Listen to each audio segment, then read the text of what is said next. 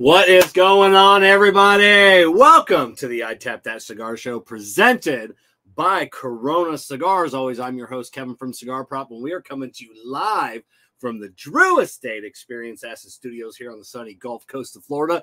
Normally, my co-host, Kerr Viajante, would be joining us, but he is under the weather tonight, so hopefully he's watching. And he can type in his questions, which we will ask our guest. And as always, joining me in the background, producer Jessica. Hello. Hello. That's she wasn't gonna put makeup on tonight just for Nick. If it had been like Steve, no, probably not Steve. I was not putting makeup on. You'd put makeup on for Matt Booth. Matt, you'd have put makeup on. Probably not. Yeah, probably you will. You see the way you said that? She's twirling her hair as she says that, and you know what happens when girls twirl their hair. First off, I feel so grimy after painting for 2 days. Yes. Trying to scrub my hair, my body, my face, and felt like it just needed nothing touching it. Yeah. So much if paint anybody been following us on the social medias, like I said, we got the new lounge and our new workshop in primer and paint. Thank you, Sherwin Williams, for a great company employees that you have and helping me get the right primer and paint. Let's get right into it. I need a cigar. So let's get right into the Cigar Medics Humidimeter Cut and Light. Remember, with the Cigar Medics Humidimeter, where's my humidimeter at? Oh, there it is. Remember, with the Cigar Medics Humidimeter, you'll always know when to hold them and know when to smoke them. And mine is at 62%. Absolutely perfect. So we're both smoking the Charter Oak, and the reason why is the only other cigar that I have is one that would probably kill me and Kevin trapped in this little space. Oh, you have like the big upsetter. You have like a 6x60 upsetter. I have a couple different sizes, but I do enjoy that cigar. But that is definitely an outdoor cigar. I agree. and if you didn't hear Jessica, we were both smoking the Charter Oak Habano. Now, I'm not saying this because of the guests that we're having on the show. You can actually go back. I get asked this the most on TikTok. So you can go back to my TikTok channel, look at any of my videos, and almost all the time you're going to see a question that gets asked me, what's a cigar that you would smoke as a beginner? Or like what would you recommend? 100% of the time. And that's if it's asked on any platform. I always say, go to your local brick and mortar, buy all 3 Charter Oak cigars. Can I say something? What? If you Google what's a good beginner cigar, Charter Oak pops up in the list. As it should. It's a cigar. I tell everybody, go to your brick and mortar, buy the Connecticut Shade, the Broadleaf, and the Habano, smoke all of them, and then go back to your brick and mortar and have a discussion with the tobacconist, because depending on what you like or don't dislike between those 3 cigars, he is going to be able to get you into any cigar on the market, but hopefully he steers you into the foundation line. But like I said, the Charter Oak line, 100% of the time, that is always the cigar I tell everybody to smoke if they're and beginner or not. I'm smoking one tonight. I'm not a beginner. No, but I would just thought that was pretty cool that when you Google that pops up. So that must be me. It must be all my questions. I'm doing that. It makes me feel better for getting a free hat from her, taking a free hat. I don't even think I asked for this hat. I think I just took it. So all right, all right. So we got a little housekeeping to get through before we bring on our guest. We talked about it last week, and we'll remind everybody again, Boston Jimmy and his son is going to be climbing Mount Fuji this July to raise money for Autism Speaks. In the show description or the podcast description, if you're listening to this, there is a link to the Autism Speaks fundraiser page where you can donate. The only thing I ask is that you can put in your name, but they'll have a name recognition box. Type in Cigar Prop. Whoever gets the most donations, if we get the most donations, Boston Jimmy has agreed to take one of our lighter bleed tools to the top of Mount Fuji with him. And then when he gets back, I'm going to auction it off for charity. So definitely check out that link. Also, Matt and Nicole from Smokin Tobacco are hosting their third annual raffle for the Cigar Family Charitable Foundation. They've raised over $58,000 to date. There are tons of raffle prizes, so make sure you click that link in this video description or podcast description below. Donate today and get in on those great raffles. Jessica, anything else that we're as far as news? Yeah, I forget. I thought there was something else. Let's see. Tune in. We got It's Just Manny. Tune in tomorrow night, 9 p.m. There's the news. That's okay. The yes, we'll don't worry, Manny. We'll ask. We're gonna. Okay, so that's gonna be our first question for Nick. So since Manny's on, all right. Manny, you probably have a good chance at this one. Like, there hasn't been a manufacturer yet that has watched this TV show. I have a feeling, Nick, this might be up his might be up his alley. We got Michael Scott Henry. Good evening. Just happy to see Nick on the show. I almost always go to Foundation whenever I want quality enjoyment. Not sure what I'm in the mood to smoke. Specifically, also great to meet. Oh, hey, Marshall at the Great Smoke. Hello. Yeah. Hello. So, all right. I think let's. All right. Enough of hearing Kevin speak. That's it. With that, Kerr usually interrupts my speaking. Yeah. So not interrupts. He, keeps you. Yeah, he keeps me from talking too much. So, all right. Before we bring on our guests tonight, we want to take a moment to thank all of our show partners for making this show happen each and every week, as they have done for the last few years. We really can't do this without them. So thank you to JC Newman Cigars, Cigar Medics, and Mandola Cigars. We are the muscle. Jake Wyatt Cigars, Illusione Cigars, deep in flavor, deep in your mind. K by Karen Berger Cigars, Corona Cigar, and of course, Drew Estate and Experience Acid.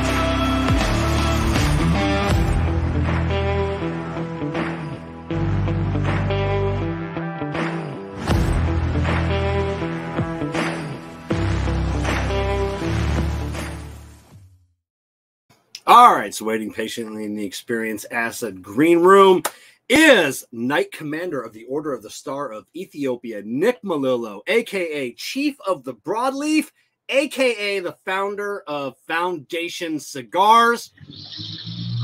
Nick. Kevin, great to be here, man. I think that was the first time that someone officially used the Knight Commander title. That was great. It was, that's more important than just a lowly cigar maker.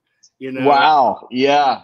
I mean, if you have the chance to introduce yourself as two things, which one sounds better? What do they call those? Post-nominals. I can actually officially use Knight Commander as when I'm signing documents or stuff like that. It's crazy. How cool. Do you have a wax seal and everything, or did you get that yet?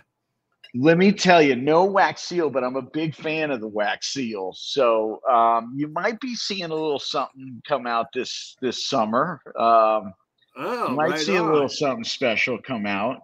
I'm actually hoping to do something special, and also I'm working with a new charity for Ethiopian scholarships and education, and so I might be coming out with something at the show to kind of go, in that direction. Right. You heard it here, folks. It's what that's why Charlie Minato listens to our show, and because it's always Charlie's all over everything. Charlie just dropping bombs for Charlie. He lives and breathes it. Your first. Do you watch the show Oak Island? Do you know of this show? You know, I've seen it a few times, and I haven't kept up with it. But there was a period there, I think, when it first came out that I was watching it, but I haven't seen it in a while. Okay, so the things that happened in the first show, that's still happening 10 years later. Like they have. Yeah. So it's just, we got Manny here that always asks our guests that each week. They haven't found anything, and the hole's just deeper. What are they trying to find again? They're trying to find some lost treasure. They're trying to find the possibly the Ark of the Covenant. Oh man, they're way off. They're way off. What's that, Jessica? I was going to say that's not true. Manny would dispute that they have found some stuff. They have found some buttons. Yeah, but there is some other historical stuff that has happened on that island. Yeah, it kind of goes into some of that, but they still really haven't found. This is in Nova. No, where? I think it's just off of Nova Scotia. You know, so it's just, I've always wanted to go to Nova Scotia. See, I really like buttons. Golden, but we got friends that live in Nova Scotia. My friend Megan and her husband. It looks beautiful, but like it snows, man, bro. The snow. It's 24/7 year round. It's interesting. I forgot why they feel that the Ark of the Covenant is in Oak Island. They thought that the Knights Templar brought it there or something. Yeah, they thought possibly the Knights Templar, because there are some old stories about some people on the mainland seeing the white robes, the cross. So and then also there's a chance it could be Blackbeard has hidden some of his treasure up there. Yeah. So you know, I as you know, I very much am a scholar, an amateur scholar of Ethiopian history, and their claim to possess the Ark of the Covenant is a rather interesting one, because I don't think people realize that no other place on the planet does a country have an affinity in culture for the Ark of the Covenant. So every church in Ethiopia has a replica of the tablets of the Ark of the Covenant. Every church. So every single church has a replica, not of the full golden angeled ark, that one, but they have a replica of the tablets that are usually covered. Only the high priests are able to see them, and they keep them within the Holy of Holies of the church. But the church doesn't exist unless those tablets are in the church. So it's sort of like the energy source. So if those tablets are removed, the church goes with it. And I don't know of a culture on the planet that, you know, has an affinity for the Ark of the Covenant like that. So, you know, where did that come?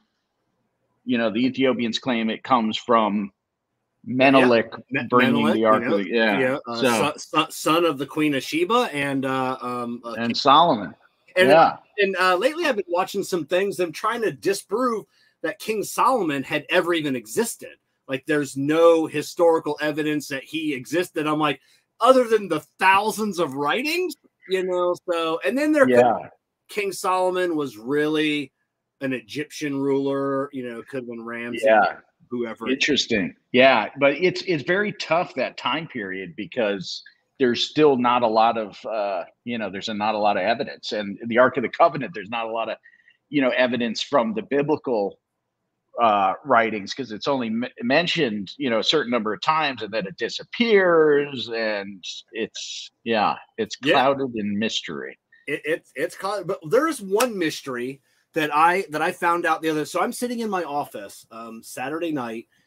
I bust out of my office door, because like right on the other side of this door that I'm about touching is my bedroom.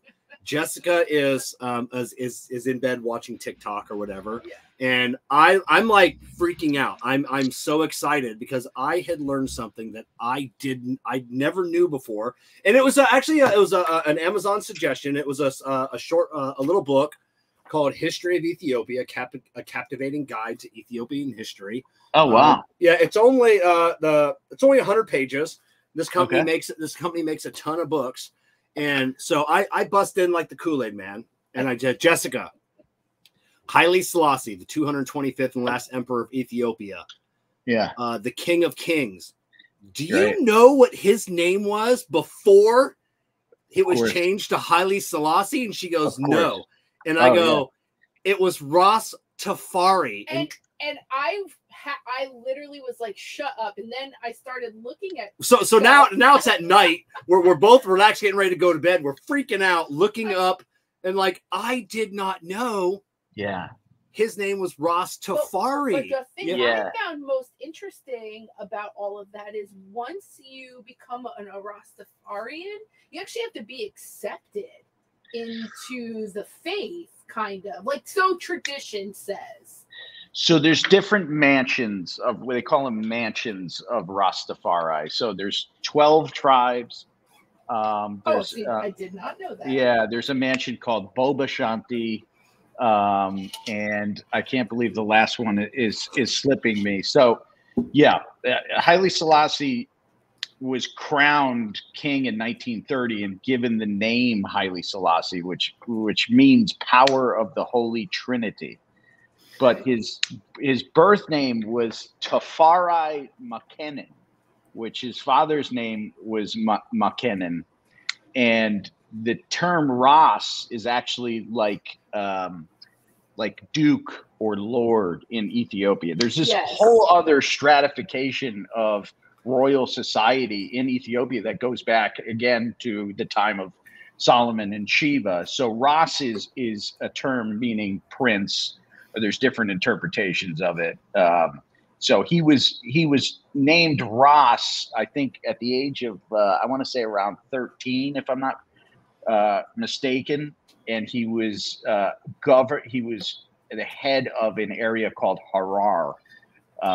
So at the early age of 13, he was, governing a whole region of Ethiopia, and he was brought up under the king at the time, whose name was Menelik, who traces back to Menelik the First from Solomon and Sheba's son. So he was brought up. Menelik's cousin was Haile Selassie's father. So he was brought up in the royal court. So yeah, people don't realize. I never realized that. So so how does and like I said, I haven't had a chance to get like the I want to get the same book on Rastafari, the religion, their beliefs, and dive a little bit deeper into that. So, but in the meantime, maybe you can fill me in. How does Ethiopian culture and basically the worship of Haile Selassie, Rastafari, make its way across the globe to Jamaica? So you have the crowning of Rastafari November 2nd, 1930. And there was a Jamaican gentleman by the name of Leonard Howell, who is considered the first Rastafarian in about 1931, who, you got to understand in Jamaica at that time being ruled by England, a long history, of course, of colonialism and slavery. No one had ever heard of a black king before. I mean, it was pretty much unheard of.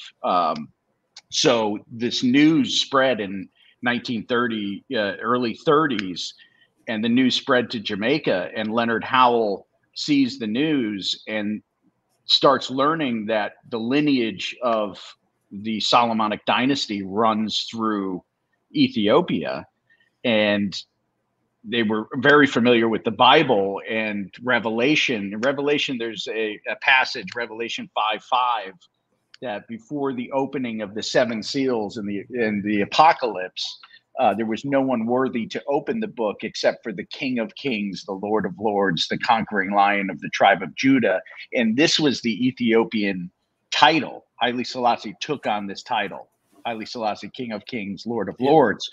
So he immediately took to Haile Selassie and denounced the Queen of England as being the true queen of Jamaica, and proclaimed Haile Selassie as his true king. And this caused many problems. People didn't realize, and that's in the 30s. And it really wasn't until the 60s and 70s that people really started to learn about Rastafarians, but they had existed. There was a community up in the mountains called Pinnacle, where Leonard Howell and many followers, were living, and the government came in, beat everybody up, kind of dispersed, everybody, and was really threatened by this kind of movement. But people saw Haile Selassie as the second coming of Jesus. Not everybody has the same interpretations. There's a lot of different interpretations, but one of them that, he was the one to come and open the book and the seven seals, and he became a Messiah figure to many people in Jamaica. Yeah, they're still fighting. I know. I think the Prince William just visited last year or 2 years ago, and then in Jamaica they had said, hey, we're done. We're done with you. And I guess they're still in there. They're still they haven't kicked them out yet. I don't know what's. Oh, the British? No, the British. Jamaica became independent. I want to say I always mix up the date. I'm sorry if I mix up the date. 1964, 63-ish. But you still have a relationship. I was there in October on a delegation with Haile Selassie's grandson. I had the honor of being part of a delegation to Jamaica in October, which was an amazing dream come true. And part of our visit was to Parliament, and then the governor's house, the King's house, I'm sorry, is directly appointed by, the Queen at that time, now the King.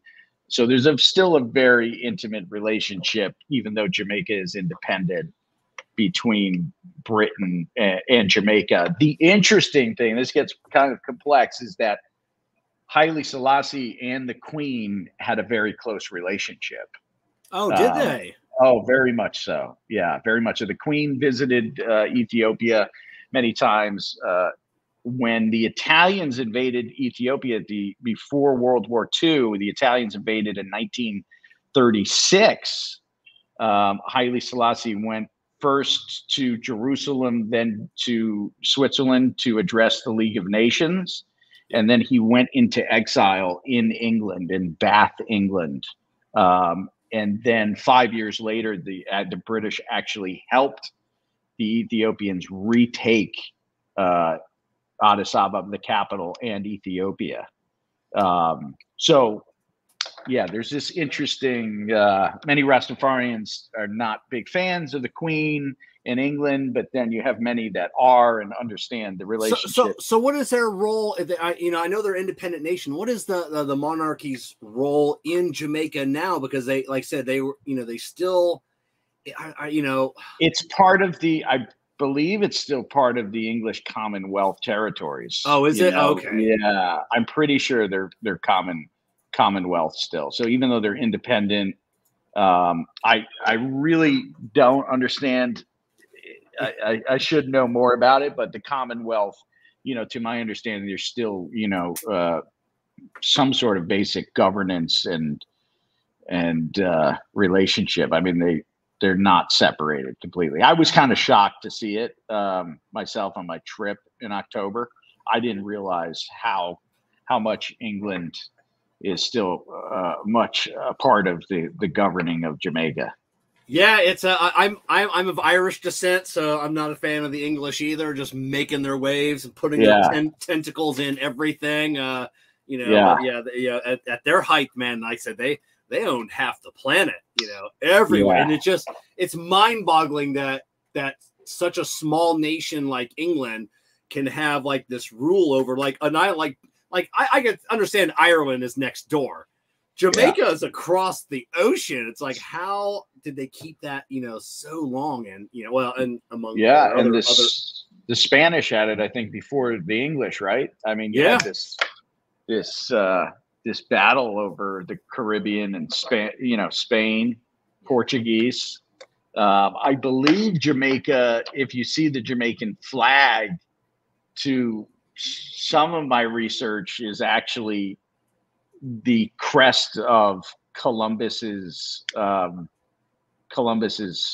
family and what he flew under. Yeah. So a lot of these things, they're still very much interconnected. That's what is so fascinating to me about history. And I've always been into history because it just sort of connects the dots a lot of times and explains why a lot of things are the way they are.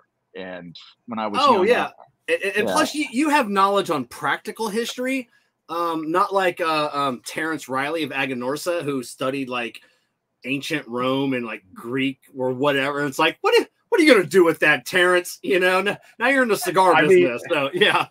That history is interesting also because it really does stem way back to that time. I mean, you look at the architecture, law and stuff like that, but it's not my strong point going back that far. No, not at all. Now, are you Rastafarian, or are you practicing, or are you? That's a great question. I never really talked about that before. I closely relate with Rastafari because if you talk to Rastafarians, it's not a religion per se, but a way of life. It's called livity. So it's a way you live your life, and I definitely connect to it. And I closely relate to, I think, Christian and Rastafarian, if I had to put a name on it. But I was never really into the namings of religion in per se, because it didn't make sense to me at a very young age why all these people are talking about God and everybody's fighting against each other. Right. And one of the teachings of Haile Selassie was about the unification of the churches, but also of religion, and respecting other people's, religious beliefs and spirituality, which I connected to. So I would closely relate to the Rastafarian faith. Yes. All right. So did obviously your love of the Jamaican culture, like I said, it's evident in the cigars, the upsetters. But did your love of Jamaican culture bring you to Ethiopia, or did your fascination with Ethiopia bring you to the Jamaican culture? Where did that start? Yeah, so it's interesting because it really closely connects to my life in cigars. So it was all, my life in cigars was happening simultaneously with my love for Jamaica, Rastafari, and Ethiopia. So 95, 96, I started smoking a lot of cigars that were made in Jamaica. And one thing people don't realize, being from Connecticut, is Connecticut actually has the third largest population of Jamaicans in the United States. So it's Miami, New York, and Connecticut. Which is bizarre, right? In Connecticut. Okay. And you want to know why that is? That is directly related to a 1944 work program between the state of Connecticut and Jamaica. So World War II is happening. There is a huge demand for cigars for the soldiers. I have letters from my grandfather who fought in the Battle of the Bulge requesting his Connecticut cigars. There was no one to work the fields. Okay. So Connecticut went to Jamaica, who was also producing amazing cigar, Royal Jamaica, which Churchill was an avid smoker of. So that's where that relationship happens. My new office, which we're going to be announcing probably over the next couple of months, is actually an old Jamaican barracks on a 100-acre farm in the valley, where Jamaicans would actually live, and they come up for the summer, the growing season between April and September, October, and then return to Jamaica for the growing season there. So I'm learning about this as I'm smoking cigars. And Connecticut, when you're young, you're like, oh man, I got to get out of here. Connecticut sucks. But one of the coolest things about Connecticut at the time was, learning about our history of cigar culture. So 96, I graduated high school. I'm looking for a job. I'm smoking, at this time, Macanudo Hyde Park was being made in the Cifuentes factory in Kingston, Jamaica. It was using Connecticut shade wrapper from the valley, and it was no cellophane. It was an amazing cigar. Temple Hall, amazing. Royal Jamaica. So simultaneously, some of my good friends in school started listening to ska and rocksteady music, which is distinctly, Jamaican music. So I started getting, into the music that summer. As I'm working, I start working the cigar store in August, and then I was introduced to Bob Marley, and it was over after that. I mean, I started listening to Bob, but where people were just listening to Bob, I didn't smoke, herb at that time. Yeah. And everybody had a poster of Bob Marley, but I'm listening to, Jamming in the Name of the Lord, where all these songs, what is this man saying?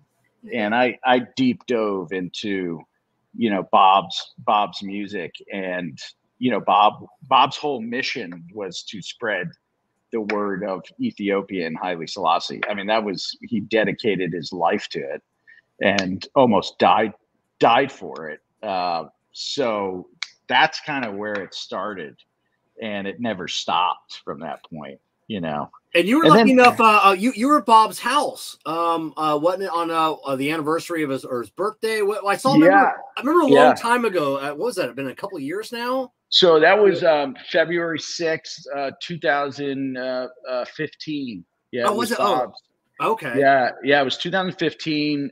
I was here in Nicaragua working on El Huehuense, which was going to launch at the show that July, and stressing out, and happened to go on, online and remembered that it was Bob's 70th birthday. This was like 5 days before. I booked a last second ticket to Kingston, had no idea what was going on. I just showed up at Bob's house February 6th. And of course they had stages set up. Drumming going on for the morning time. So I had been there before. 56 Hope Road is the name of Bob's house. Oh, wow. Which is now a museum and one of the hot spots in Kingston to visit. People get a little nervous about Kingston, but Bob's house is a place of refuge. It's definitely a place of. We got Christopher Walmer. First song I learned on the ukulele, Redemption Song intro. Oh, nice. That's a good one. That's it. You play. Well, what do you play? The banjo, don't you? No. I was fooling around. I play a little guitar, but nothing too crazy. I mean, I just play around with it. It's my dream to really actually learn piano and to learn music more, but I fool around with the guitar. I have a guitar here in the studio. Okay, I've never seen you. Don't you have like a foundation cigar? That was some the humidor shop in Maryland, who I've known forever.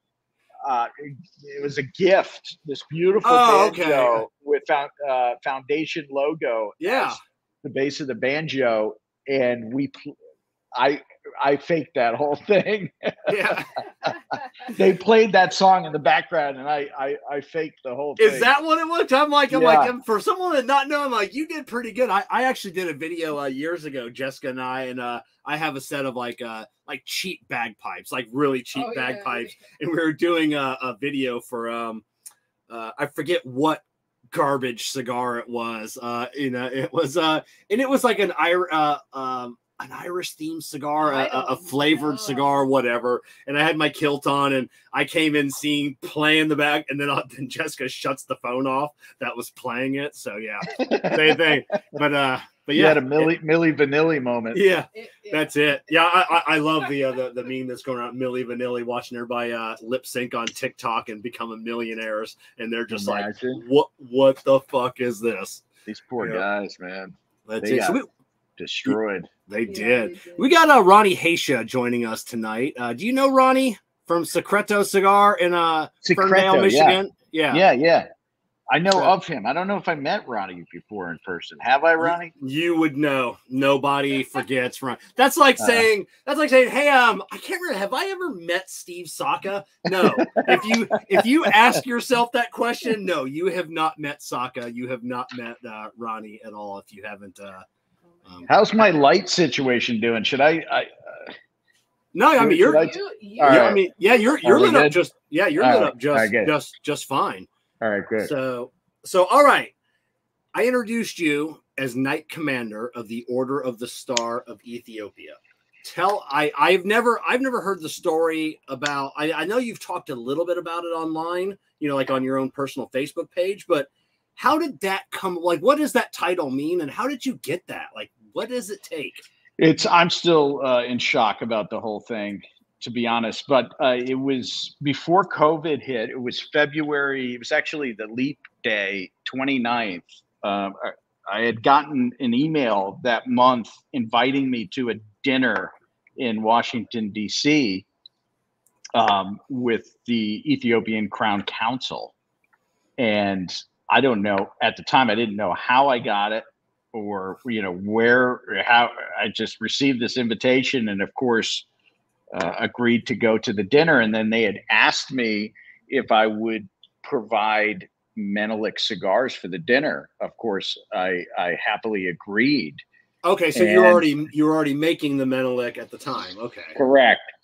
So then I learned, going to the dinner, I met the woman who had actually sent me the invitation, and she said, "Well, we had seen your box of Meneliks in TG Cigar Shop in Washington D.C. TG's is a great shop in DC, not too far from the White House, and it's a bar. And I had remembered talking to the owner about 4 years prior to that, 3 or 4 years prior. And a friend of mine from Connecticut was in the shop and said, I think the owner is from Ethiopia. At which point I said, pass the phone. Let me talk to her. We talked for about a half an hour. And that was it. That was I hadn't talked to her since, and we had never met in person.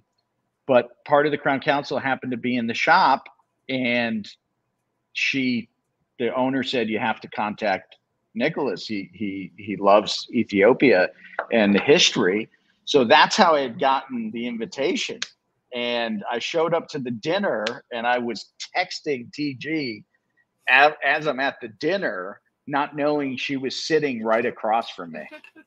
So we instantly made a ruckus in the middle of this black tie dinner, and that's how the invitation started. And I met some really amazing people at the dinner. One of them is a professor of antiquities at Fairfield University. One of the other gentlemen was actually his father was the goldsmith to Emperor Haile Selassie. And it was just mind-blowing. And I became friends with a number of people I met that evening. And then COVID hit, and we ended up doing a lot of Zoom calls. And I didn't realize it at the time, but I think I was being vetted. Like, okay. Why is this, who is this guy, and why does he have such a love for Ethiopia? And some of the people I'd become friends with were really close to Prince Ermias Selah Selassie, who is Haile Selassie's grandson.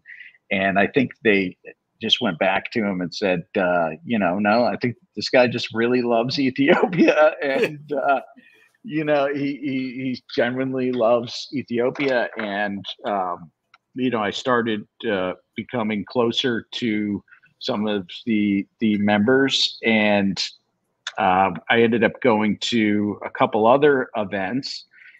And then last year I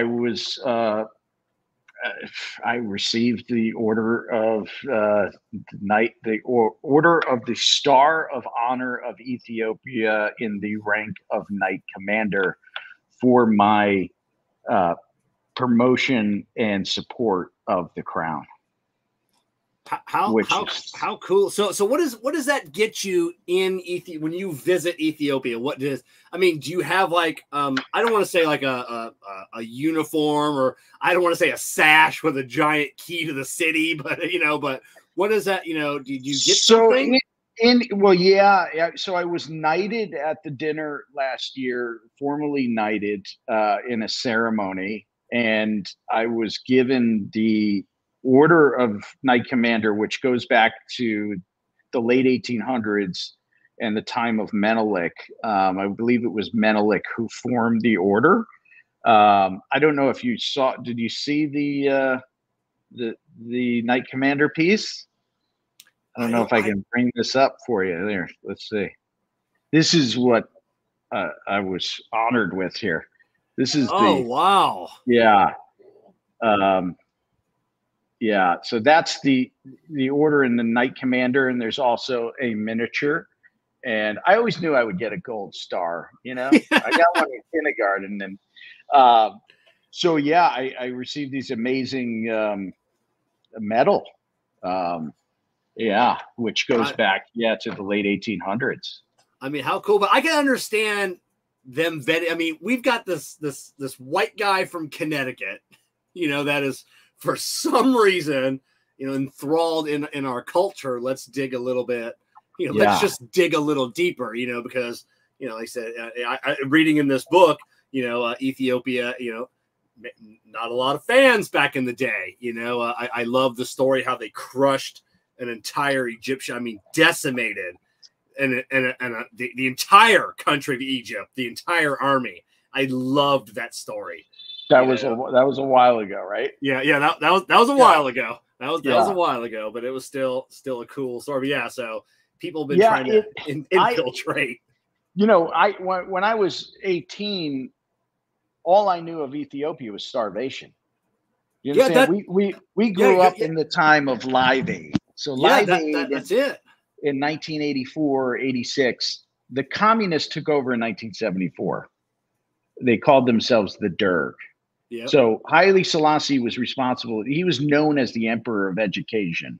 He built a ton of universities and was very adamant about Ethiopians studying abroad, learning from other cultures. So 1974, the Russians and the Cubans penetrated the universities, and it started this period of history known as the Red Terror in Ethiopia, because they systematically murdered much of the royal family and anyone that was speaking out against them. And then that led into the early 1980s, where there was massive famines in the country. And then Live Aid. And Live Aid, they say the road to hell is paved with good intentions. Oh, yeah. It was a very controversial concert that was global. Anybody that was around this time, I was, maybe 6 years old. But at the same time, it was trying to do so much good to raise money for the famines. It branded the country as starvation. And that's literally all I knew until, I was 18. And then I had a few different experiences that were happening. I was reading the Bible in university. The English professor had us reading Genesis as literature, not as a religious text. Yeah. And it very clearly in Genesis 2:13 describes the Garden of Eden as having 4 rivers: Tigris, Euphrates, which we know is Mesopotamia, Iraq, and the 2 other rivers were the Gihon and the Fihon, which the Bible says flew through the land of Ethiopia, or some Bibles say Cush. Ethiopia is Greek. Cush is Hebrew. They both mean the same thing: those who have been darkened by the sun. So that's happening. And then I had a customer that came in in the cigar shop with a National Geographic that talks about all of the first bones of Homo sapiens being found in Ethiopia. Yeah, not only that, Lucy, the Australopithecus, all of them has been in the Rift Valley. So I'm like, what? How is a religious text? There's a biblical text, and the scientists are like, that's weird. Why is that? And I just started really connecting the dots, and then learning pre-1974, you have 3,000 years of kings and queens. That is one of the oldest lineages of kings and queens in the world. And that just blew my mind, but not only that, is that we now, years later, they had the Genome Project, which everybody's getting their DNA done. Yeah. But they traced mitochondrial DNA. So everybody's mother's DNA, doesn't matter what color you are, what race you come from, anywhere on the planet, they traced it back to one female in Ethiopia. So we have fossil evidence, we have DNA evidence, we have religious, so we have one common origin of humanity, but this is pretty much unknown. We do not, I mean, it's not taught in school. It's not, really talked about at all. It's not, because because we're about the same age. Like I said, I grew up. That's all I knew about Ethiopia famine. You had the Ethiopian jokes. All those commercials. You had all the commercials. And literally it would break your heart. It is, and then Live Aid, which none of that money ever went to Ethiopia. All that did was that went straight to the government. The communists took all the money, which is crazy that they, all England, United States, all these governments supported that this happened, because the majority of it did not get back to the people. Oh, exactly. And then for me, after that, Ethiopian culture really, we didn't learn about anything in Ethiopia in school. I mean, that was something that was never taught. And honestly, until I found Foundation Cigars, years ago, which never, brought Ethiopian culture back into my forefront. I remember, I think it was 2020 or 2021, the Havana Seed Connecticut 142. That was my #1 cigar of the year. I remember buying that box and remember seeing wanting to know more about the person that was on the cover of that box, and then really diving deep into the culture and the heritage. And I'm like, this is the cradle of civilization. Exactly. You can call it, I say Iraq, but no, it really is Ethiopia. Yeah. And then since then, for the last couple of years, I've just been on a mission just to find out as much information as I can. Same. It just never stopped, because it really changed my perspective on everything. So I suddenly, at that age, I was 18 at the time, I started seeing things not as separated and everything being very interconnected. If that makes sense.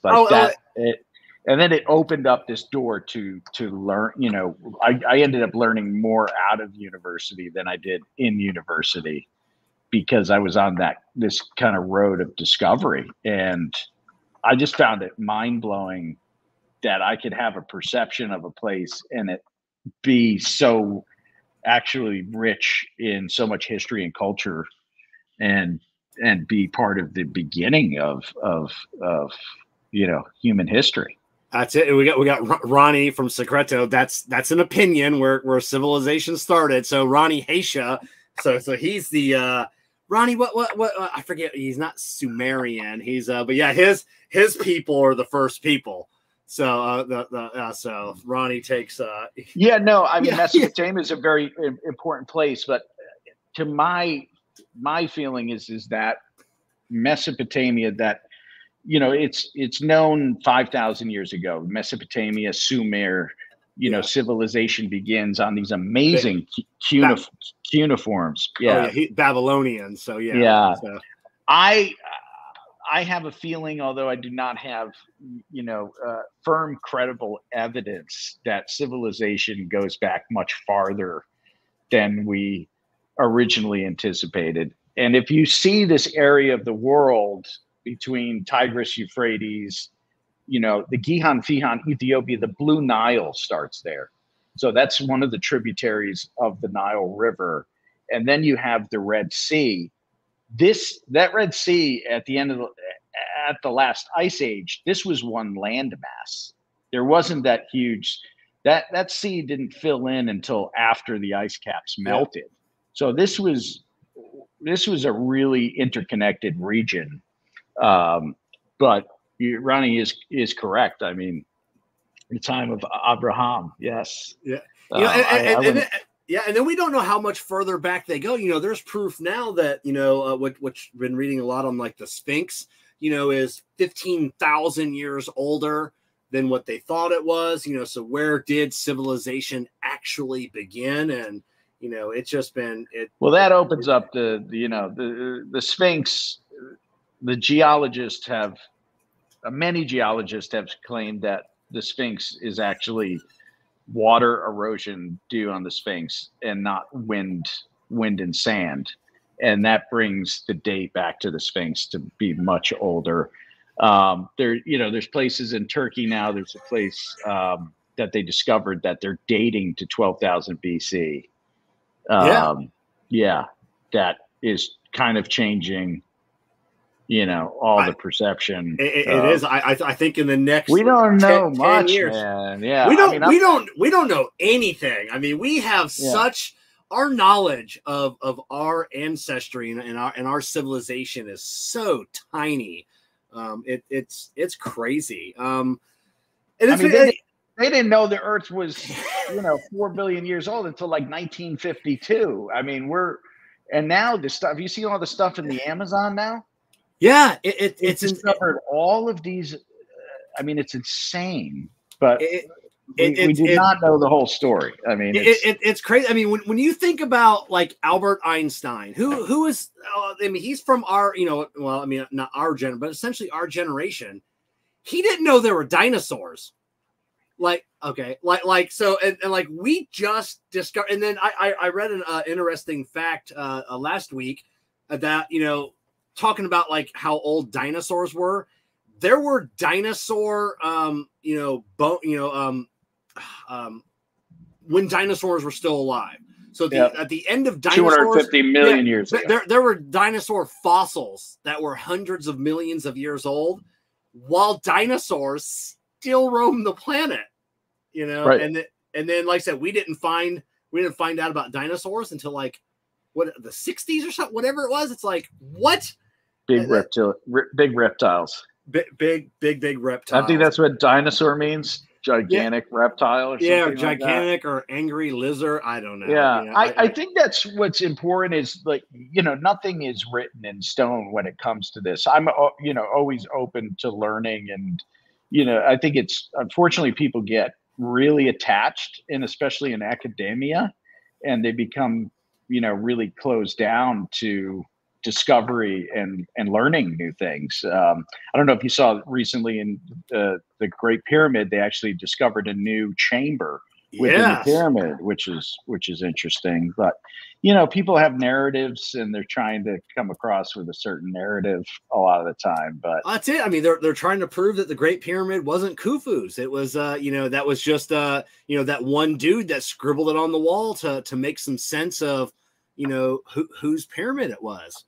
Or Khufu or Ramses, one of the two, but yeah, that could be older than the timeline is kind of weird. The Homo sapien timeline is about 250,000 years that we emerged from the Rift Valley, right? Yeah. From this area. So you basically have this linear accepted line of civilization that we were basically hunter-gatherers until Sumer and Mesopotamia. So until 5000 BC. So it went 250,000 years, and it wasn't until 5000 BC that civilization emerged. Well, that's it. We were just watching something the other night on the History Channel, and God, I can't remember the name of the civilization. I want to say it's in South America, but it was, they have dated it back to 12 to 15,000 years ago when we were still hunter-gatherers. I mean, we had nothing. We had sticks. That's all we had. And they built like these with what they think were shrines with these stones that are, tens of tons. And like how we had sticks. I mean, we can prove this.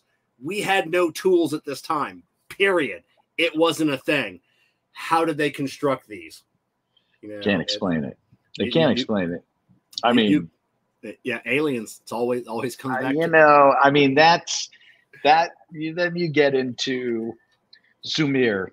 Yeah. Which I'm curious if Ronnie knows the story of the Anunnaki, but according to the Sumerian tablets, is that they were very much aware of the solar system and planets, and that there was another planet, which NASA is now confirming, which is crazy. There's always been the conspiracy of Planet X, of they call it Nibiru, of another planet. And this has always been rejected as a crazy conspiracy theory. But they have now the mathematical data that they actually, NASA is converting. You look at it, I was in this wormhole about 2 weeks ago. I was a couple of months ago when they were talking about, how they put the planets into this computer system.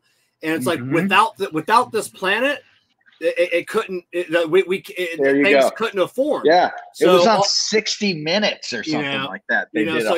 So they put it out there, and then everything fell in line. Like it's exactly where, there's one group of planetary scientists or whatever that due to math, they figured out on math on a whiteboard. Okay, if this planet is there, like in this region of space, we're expected to see this, and this. That's exactly it. And they spent like a couple of years, and they found it exactly what they. I mean, it was just the math found this place. It fits into the mathematical model. It's the only explanation for the mathematics is that there's another planet. Yeah, but the Sumerians, the original stargazers. I mean, Ronnie, that's where Ronnie, I think, claimed that Turkey was a part of this area also, but this area in Turkey now that they've dated 12,500 years, that was purposely buried. Yeah. I can't believe I forgot the name of it. Do you mind if I pull this up? Yeah, for a second? No, I gotta get the. I think we're talking about the same place. I thought it was South America. Göbekli Tepe. Yes. Göbekli Tepe or Göbekli Tepe. Yes, that's what I was thinking of. They have now claimed that this was purposely buried, but that the objects and structures are mathematically aligned with the stars, right? And this is what it kind of comes down to is, we're inside all the time. We're on TVs. We're not connected to the movement of the heavens. And these ancient cultures, of course, would have to be connected in a very intimate way with the heavens in order to live and survive. I mean, it's just how it went down. So, I mean, this site 12,500 years ago, changes pretty much all the history books. It brings it back much farther. It does. And speaking of cool sites, you got to visit on your last one of your last trips to Ethiopia, St. George's Cathedral. And you got to see all the cool stuff that was in there. How cool was that? And for people that don't know, this St. George's Cathedral, that's where Haile Selassie was crowned. Yeah. And I happened to be there on November 2nd, which was the anniversary of his coronation. Oh, was that planned, or you just happened to be? No. I mean, when November 2nd came, I said I have to be here while I was there. But the Ethiopia trip happened last minute. That was my first trip to Ethiopia. Oh, that was your first. Okay. First trip, and I always, of course, dreamed of traveling to Ethiopia, and I never thought in my wildest imagination that it would manifest traveling there with Haile Selassie's grandson and a delegation. I was honored to be part of the Ethiopian delegation as the only foreigner a part of the delegation. People don't realize is Haile Selassie always had advisors from the United States. So when he spoke before the League of Nations in 1936, he was very much about perspective and learning again from others. So it was cool that I was able to be a part of it, but it evolved out of our delegation to Jamaica. I received a call in October asking if I would be part of the delegation because the Minister of Culture of Jamaica invited Prince Ermias to Jamaica for the 60th anniversary of the independence from Britain. So we had an amazing schedule all week. We were visiting, all parts of Rastafarian communities, Parliament, it was amazing. And about 2 days before the trip ended, Prince Ermias had gotten a call from Ethiopia that his grandfather was going to be recognized by the Organization of African Unity, which his grandfather helped form in 1963. And this was the first time he was going to be recognized since 1974. Oh, so wow. Things have been a little delicate since 1974. And it was the first time that Haile Selassie was going to be recognized. And this was on a Friday. And I was presented with, going on the trip. And I immediately said yes, of course. Oh, yeah. And he said, the one catch is we got to leave Wednesday. So this was on Friday. We left Jamaica on Saturday, got home Sunday, sent my visa on Monday to get my passport done, and we were off on Wednesday. So it all happened really fast, and it was amazing. Yeah, so, you're talking about since the 70s, Ethiopia has been a little up and down. The last couple of years have been, like the last 2 years, it's been kind of a whirlwind. A lot of, political strife, it's... Ethiopia's had a lot. Ethiopia, unfortunately, had been in a kind of a civil war. So communists take over in 1974. They fall out of power in 1990, 1991. And then that political group, they were known as the TPLF, which was the Tigrayan Liberation Party. The Tigrayans is a ethnic group within Ethiopia that's 6% of the population that live in the north of Ethiopia. They ruled from 1990 into about 2018 when a new prime minister came in. He actually won the Nobel Peace Prize in 2018. Oh, I didn't know that. But then in 2020, when COVID hit, there was supposed to be elections. The elections were delayed. I remember that. Yeah. Then it got unfortunately, it got really bad. When we were there in October, they were actually in peace talks and finally made peace. Oh, okay. South Africa while we were there, which was amazing. But there's been some tensions recently. It's interesting because us as the United States have finally been taking more of an interest. Haile Selassie was very close to John F. Kennedy. He was actually one of the 4 heads of state that was at the head of his casket, chosen by Jackie Onassis. He was actually in Washington, D.C. the month before JFK was assassinated. You see the picture. My grandparents knew of Haile Selassie. If you see pictures from the United States of Haile Selassie, there was huge parades in the street. New York City, people lining the streets, Washington, D.C., because Haile Selassie was the first one to stand up against the fascists, and Mussolini, and which is interesting because my family's Italian, but my grandfathers all fought, of course, for the United States against the fascists. So I don't know. I was going off on a tangent. But it's weird. Yeah. So within just a generation, his name in the culture was scrubbed from our history books, except for the Rastafarians. Yeah, except for the spirit. If it wasn't for the Rastafarians, it would be even less known than it is now. And even then, I think a lot of people have a kind of not so clear picture because the culture of kind of smoking weed and all that has kind of eclipsed a lot of times the history and meaning of Ethiopia. But it's interesting now because the United States is taking more of an active interest in Africa because of the Chinese influence on the continent. So if you've seen over the past year, there's been numerous delegations from the U.S. and we're really looking now to Africa for, investment, development, especially in Ethiopia. We were coming out of, Vietnam in the early 70s. So, the communists get into Ethiopia in 74. So there was, we pretty much, broke all ties, and that's when it all went awry.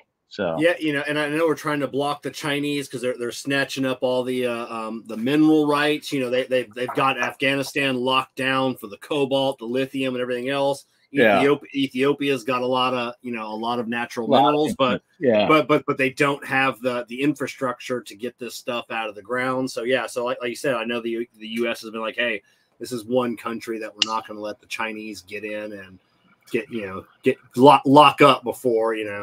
Yeah. So have you been back since? No, I haven't. So October was my trip. So I'd love to return. So what are you going to see? Are you going to go to Church of Mary of Zion in Exum? Are you going to? That's my dream is to travel up north. At the time we couldn't because of security concerns, but Lalibela, which is a very famous place within Ethiopia that has some very famous rock-hewn churches that are actually carved down into the rock. Yeah. So the churches are built down, which was built by one of the emperors who had, I think, had lived in or studied in Jerusalem. I want to say 1400s, around there. So he kind of built Lalibela to mimic Jerusalem.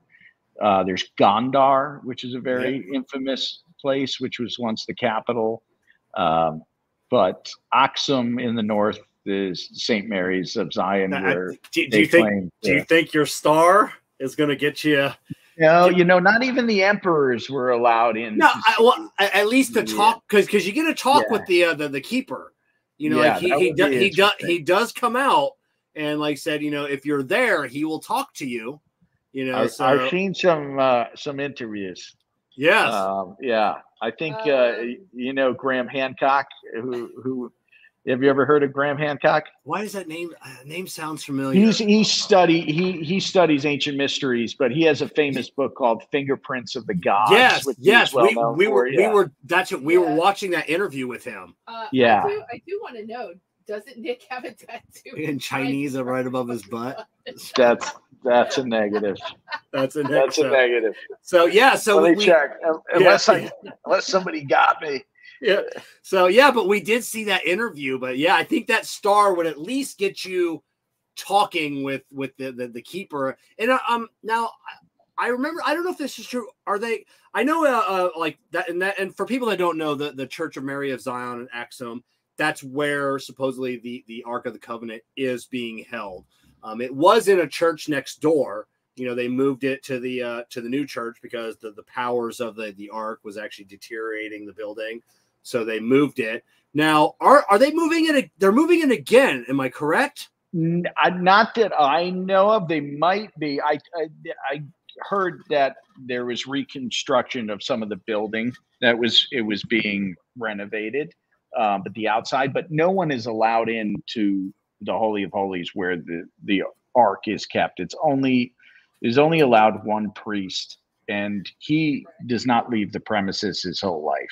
Right. And they don't live very long. According to many, that they have issues, and many of them have been known to have cataracts or and to have cancer, and some speculate that it's because of some sort of radioactive happenings going on with the Ark. But that priest appoints another priest upon his passing, and then that person is the only one allowed to keep the Ark. We watched a couple episodes on it, but I can't even remember what show it was, but the one guy who's like doing commentaries, like, I don't understand why nobody just jumps that little piddly fence that they got around. And just bust in. And but I was like, I'm pretty sure you would die. Yeah. I'm pretty sure that would be interesting, but it's a heavily armed community. Right. That's why I'm like, oh my God. Everybody's got AK-47s, especially because the TPLF also controlled that region. So everybody is heavily armed, but that is there's a huge reverence for the Ark, right? Again, every church has a replica, and this is deep within the culture of Ethiopia that goes back. I'm currently trying to research how far back the history of tablets, tablets. So this culture of every church having a replica, and it goes back, from my reading so far, to before the 4th century, and before Ethiopia became Christian, of course. So it's really interesting. I mean, you would imagine that, again, the story is that the Ark was smuggled out of Jerusalem by Menelik. Or was it given to him? That's the thing. Was it smuggled? Well, Solomon was noted. There's a very famous text called the Kebra Nagast, which is the story of how the Ark got to Ethiopia. And the story goes that, it was because it was God's will that Solomon, accepted that Menelik, take the Ark back to the land of his mother and to be protected.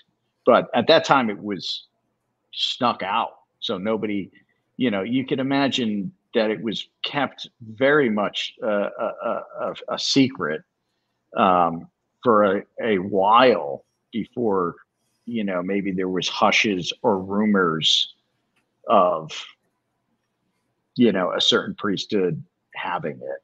Yeah. And then from that evolved this culture of every church having, when they converted to Christianity, and, Ethiopia is one of the oldest Christian countries in the world. What's interesting too is that obviously most, cultures are going to have like sort of keepers of their history and their beliefs, right? And then you throw your own propaganda out there to push people to think one way when it's really over this way type thing. I mean, that's happened forever. Yes. Some argue that it was also the replicas were made so no one could get the real one. Yeah. So it would, a bait and switch.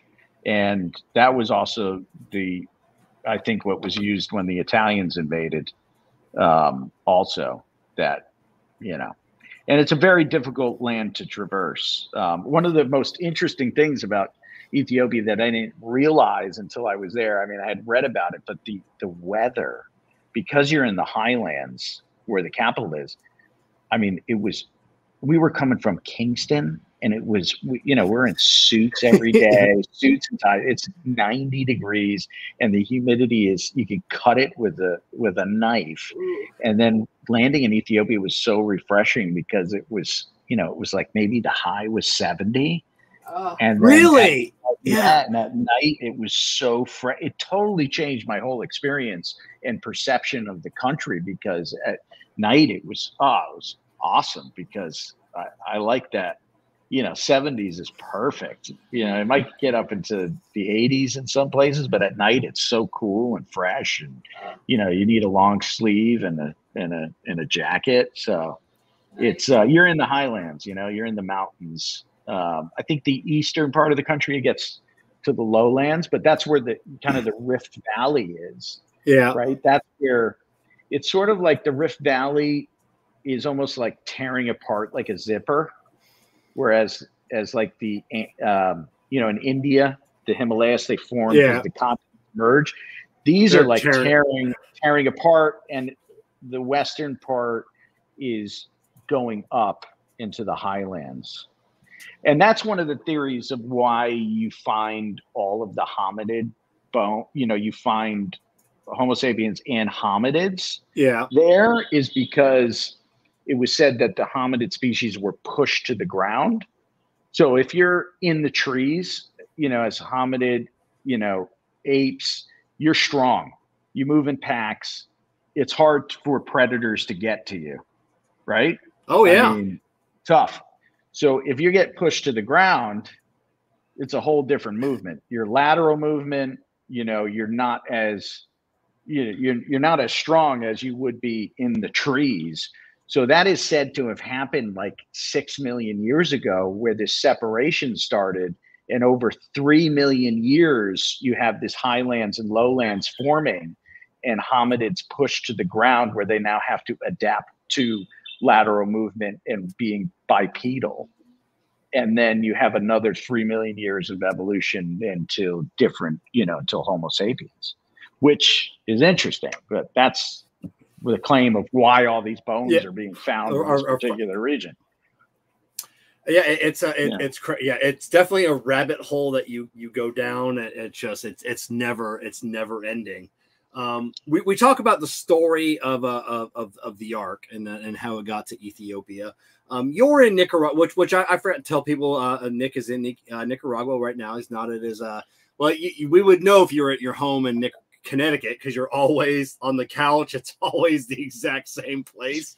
But since you're in Nicaragua, I would like to know a Nicaraguan story. Now, I don't know this story, so I'm going to hear it for the first time along with everybody else.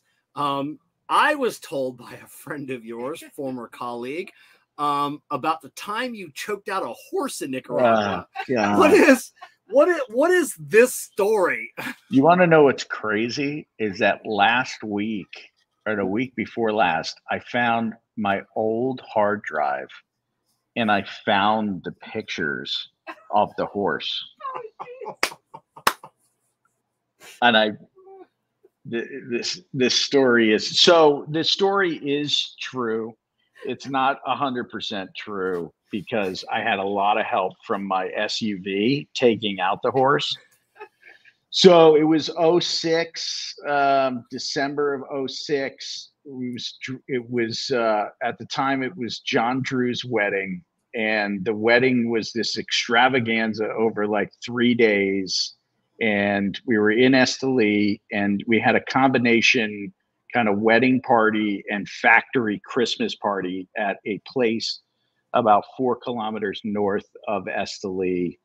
And I didn't drink at the time, so there was no drinking involved until later. Until later that night.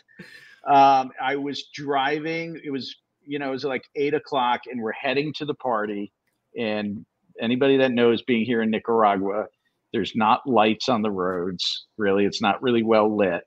And I had a coworker and his wife in the back seat, and we were driving. And there's a huge problem in Nicaragua with high beams. Nobody knows how to turn down. Can we swear on the show? Oh, yeah. Nobody turns down their fucking high beams. All right. Yeah. You get fucking high beams in your face. So I was going like 80 kilometers an hour. This guy's coming, high beams in my face.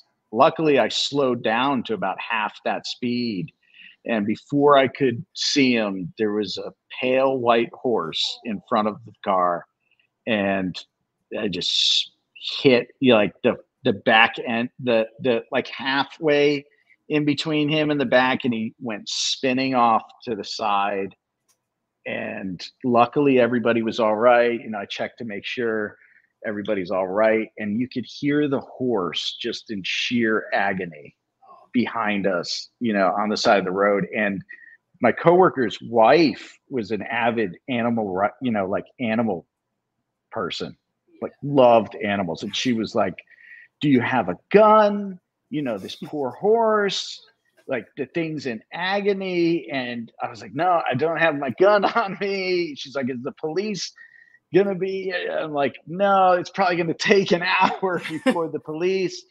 So I walked back to the horse, and I was like, "Oh man, what were you doing in the middle of the road?" Like, it was just awful. And I made one of the worst decisions of my life. I bent down and I grabbed this horse's jugular and started squeezing as hard as I could. And I was like, "What are you doing?" And it was horrible. And I was just, these things are powerful, even though this wasn't like, a like $100,000 horse, and I'm just squeezing, and the thing like had a seizure, and it jolted me back up on my feet. And then he was gone. And all this time, the party had gotten word of the crash. So Jesse at the time from Drew Estate, Big Jesse, comes on the scene, and they're actually the pictures I think that he took. But he sees me behind the car, like kneeling down to this horse, and he walks over, and it's pitch dark. You can't really see anything. And he thought I was consoling the horse. So I'm sitting here choking this horse out, and he comes over and he pats my back and he goes, "It's all right, buddy. It's going to be okay." And then walks away. Oh, geez. Oh my God. I will message Fabian tomorrow and be like, why did you make him tell this story? I knew it was Fabian. Unbelievable, Fabian. You fucker. Because we didn't know the story. Yeah, I didn't know. Dude, I didn't know the story. He just told me, he goes, "This is a horrible story, man." I tell Fabian, like, I know. Now it's on record. Jesus. I know. I thought it was going to be some kind of funny drunken story, Fabian. Not at all. Well, I ended up getting plastered that night. Yeah, it was like the first.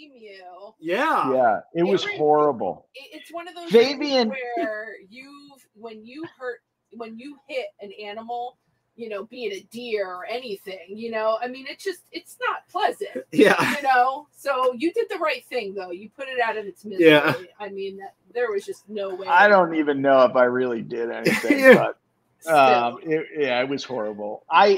Fabian did that because I always get him to tell his Star Wars story. He has some crazy Star Wars story about Mark Hamilton. Okay. So we're gonna write that down next time we talk with Fabian. Like, all right, Fabian, you told him, you know, ask him about it. Ask him about it. About this Star Wars. His story is much not as dark. Yeah, yeah. I'm like, God, I did not expect this story to go here. So I'm sure Nick was like, I really didn't want to share that. yeah, I did. Yeah. So it's not a story I enjoy talking about all the time. Yeah. If someone asked me about it, Well, don't feel bad. I was driving one time and decapitated a goose's head off because I didn't see it. Because I was I'm from New Jersey and I was out like in Hunterdon County where it's like there's no lights either, and I didn't see it. And it was flying. I guess it kind of like got in front of my car and I hit it and I was like, oh my God, what did I hit? And I got out and I saw its head was off and I was like, oh my God, like that's terrible, fucking disgusting. So so don't feel too bad. That sounds terrible. It's crazy that you asked about it because I literally I hadn't seen these pictures in forever, and I managed to come across them, and it had been a while. Yeah, crazy coincidence, you know, that he'd asked me to ask you that story. So like I'll have to mention that to him. And the car was totaled. Luckily, I had signed the insurance because it was a rental car. Oh my God, it was rough. So we're an hour and a half in. We should probably talk about some cigars on the cigar show. So I have I am smoking a little upsetter from the little box because the Scott. So people always ask me about the upsetters, about Ask Us, because I said it's one of our favorite infused cigars. I like how you somehow now all of a sudden that is your cigar. It's not. It's the first time I think I've it's been a while. It's been a couple of months since I've smoked one, but it's a question that I get because people always see the acid sign. You know, what other? I've tried the Cuba. I've tried this. What other would you recommend? You know, and I always say, you know, definitely if you haven't had the upsetters, definitely try the upsetters. And then I'll see online people like flavored versus infused. So is it flavored or infused? And then the other question I always get, does it still contain Jamaican tobacco? So so it's infused. What I wanted to do is make something that was a little bit more balanced with the blend. So it wasn't, it's infused, right? So some people you know, they're just totally against infused cigars. Others are much more open.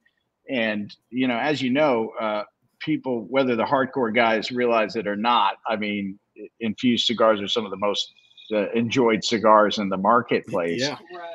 But I wanted to make, you know, something that was a little bit less kind of upfront infusion and sweet and a little bit more balanced with the blend.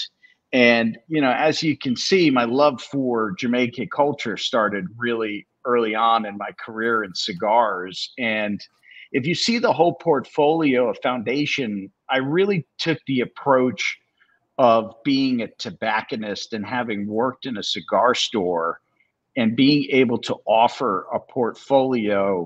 If you only had Foundation in your humidor, right? Let's say just for that day, all you have is Foundation. As you know, as a tobacconist running a cigar shop, you have all different types of people coming through that door in the course of the day. Some people like strong, they want medium, they want infused, light, and then also price points, right? You got some people that have a certain budget, don't have a budget. So if you look at the whole portfolio from Charter Oak to Highclere Castle, being, you know, the super premium, Charter Oak, your everyday Best Buy, and then everything in between, it was important, you know, I felt, to have an infused cigar. And, you know, I was in Jamaica in 2015 for Bob's 70th birthday. So I spent the whole day at his house. And at the end of the night, everything was being broken down. And I observed a guy pull out a whole leaf of tobacco from his pocket and unfold this leaf. And of course, it struck my attention. And I said, man, you know, where did you get this? Where did it, you know, come from? And I spent the next 10 days searching for tobacco. So if you go west of Kingston, you have an area called May 10, which was the main growing region for tobacco. And that's where the Royal Jamaica factory was. But most of the tobacco is for the industry. You know, the industry kind of faded away at the end of the 90s, but most of it was being grown in that region. And then it turns out that you have tons of people growing in the mountains. So you have a ton of smaller farmers that are growing all different types of crops, and tobacco is still one of those crops. So I highly considered, even before that, at one time, wouldn't it be cool to resurrect the cigar industry within Jamaica? Unfortunately, that would be quite the task because there's not the infrastructure there. So what you lack in Jamaica right now is curing barns, which is, you know, crucial for growing dark air cured tobaccos.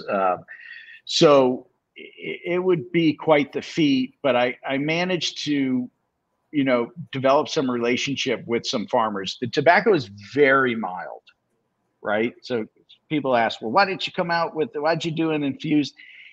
The level of the quality of tobacco in the Jamaican market is not, because it hasn't been there for so long, is not at the level of Honduras, Nicaragua, Dominican Republic, Ecuador, you know, Mexico. And it's just a very mild, smooth, and creamy tobacco. So I use some of it in the blend. I knew it would be good for an infused cigar because it was on the milder, it absorbed, you know, flavors really well. And I knew I'd need to blend it with Nicaraguan tobaccos in order to make it work, because it just was not working from a, you know, just a purely filler Jamaican tobacco. It just wasn't there. So, you know, Upsetters, people don't realize, was the name of Lee Scratch Perry, who was one of Bob Marley's early producers, who used to work for a studio called Studio One. And then when he went solo, he developed a song called I Am the Upsetter. Mm-hmm. And it's not really people think like upset. It's actually, he always claimed, is to raise people up. Yeah. You know, to have something new. you know, something to raise people up, not as, you know, sort of like people being upset. Like shake people up, get them thinking, get them to be more open. Like yes, that was the message. And also it does play on being like the underdog. Yeah. You know, like the David and Goliath. Yeah. Upsetters, you know, is loosely based on an old Jamaican cult classic called The Harder They Come. And then kind of all the names, ska, which is named after ska music, you know, Rude Boy, all come from sort of that Jamaican cult classic called The Harder They Come. I love that. Yeah. So with So California, they just, the Supreme Court just failed to overturn the flavored cigar industry thing. Where is infused cigars going with this? Because you got more and more states now in you know, banning flavored cigars, and we know the small flavored cigars they're talking about, ones that are great pina colada, cherry, strawberry, whatever those. But I know some of the infused are being lumped in with that. Is that the case? You know, or is infused being separated from that? It's unfortunately there's a lot of confusion and interpretation of the law, especially in California.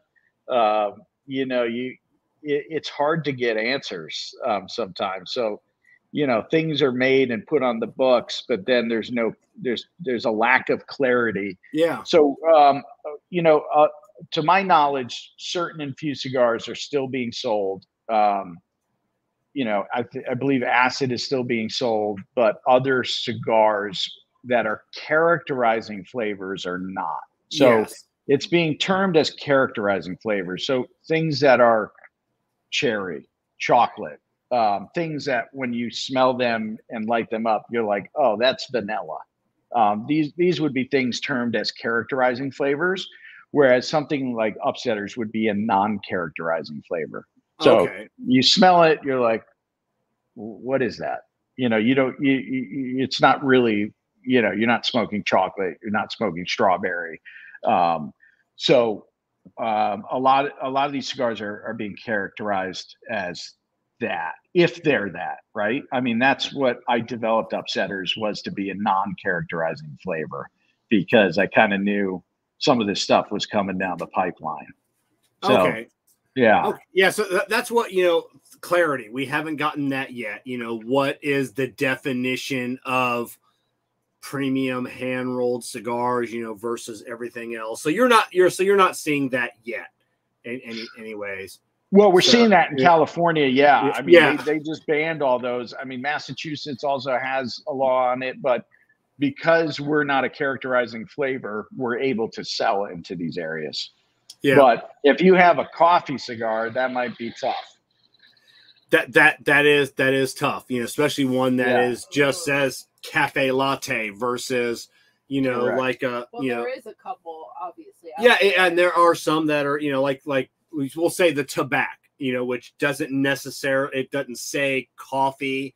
It's just the name, you know, so, but there are some that just say, you know, cappuccino, cafe latte, you know, so it's, those things would be not permissible to my knowledge.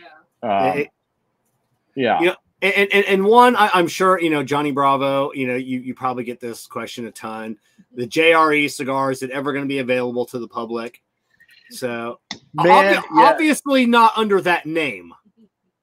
Because the Aroas would probably have something with the JRE. Yeah, I forgot all about that, but it might help.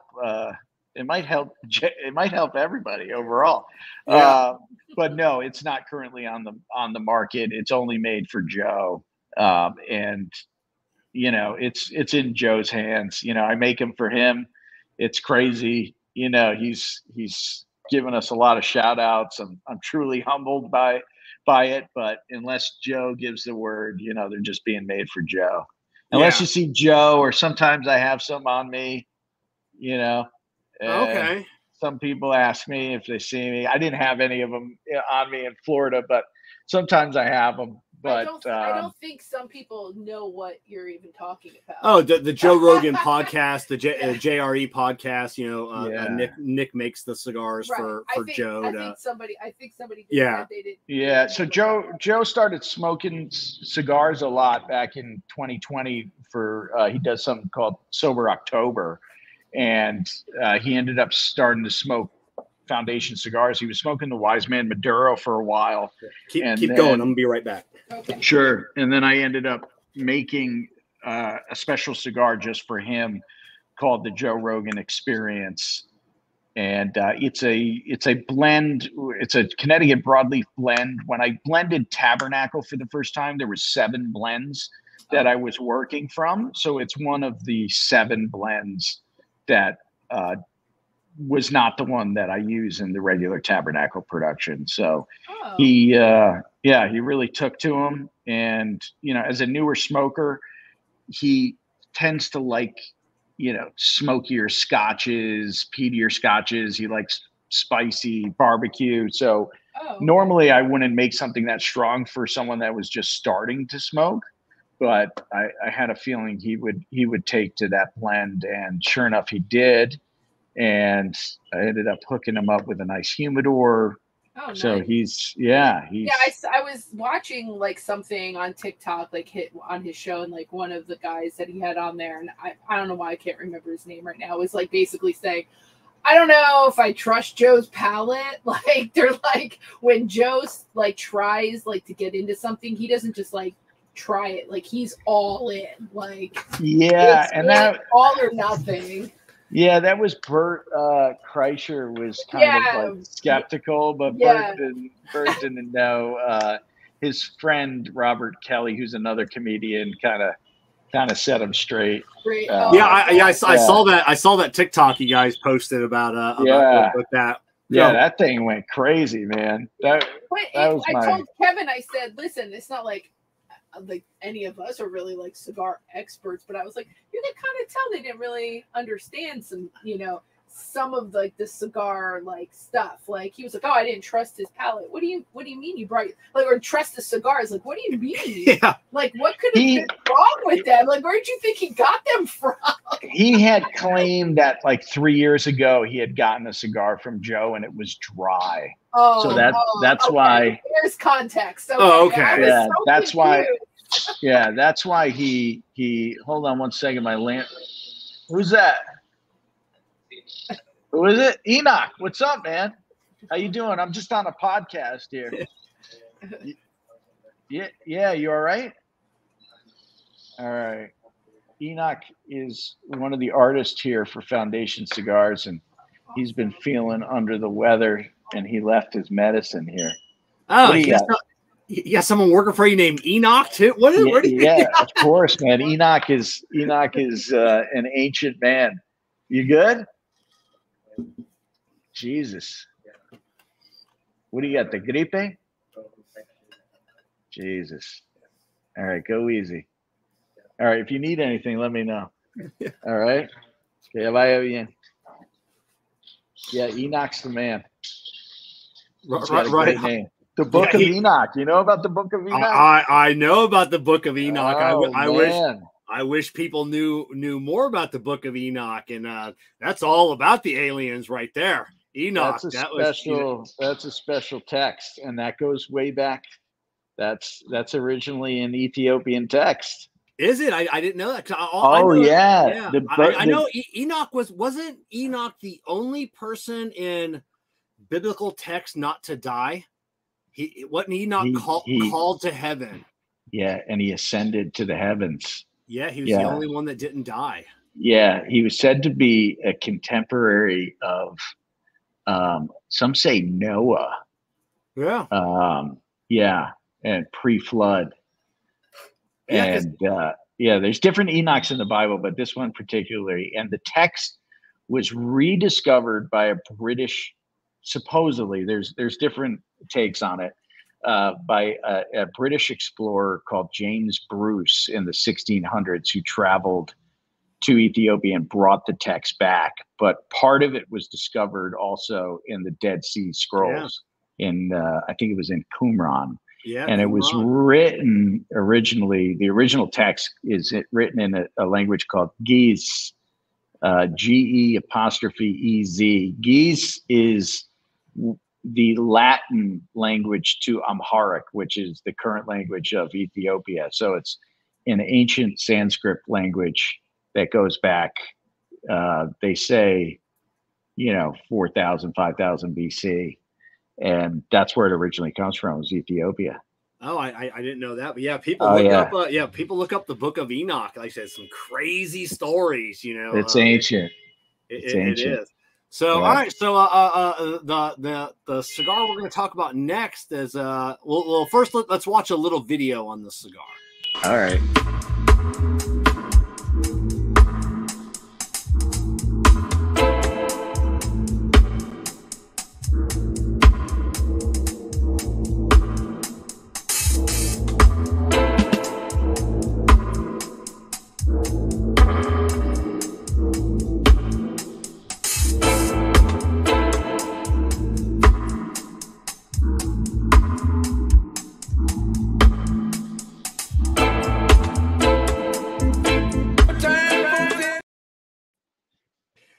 Now I didn't get a chance to get my hands on a box, but I did.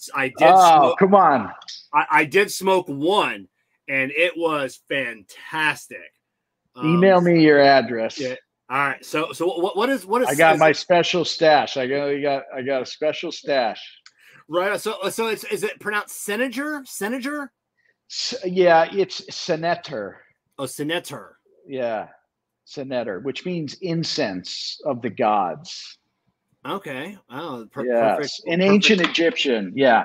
So we had an Egyptologist from Yale actually work on this project with us to make sure the hieroglyphs on the box were all correct. But that is a replica of one of the boxes found within King Tut's tomb. Okay. Yes. So how long was this project? How long are you working on this? Because obviously it celebrated the 100th anniversary, which was November 1922. So this past November was the 100th year. This has been for a couple of years. It was actually one.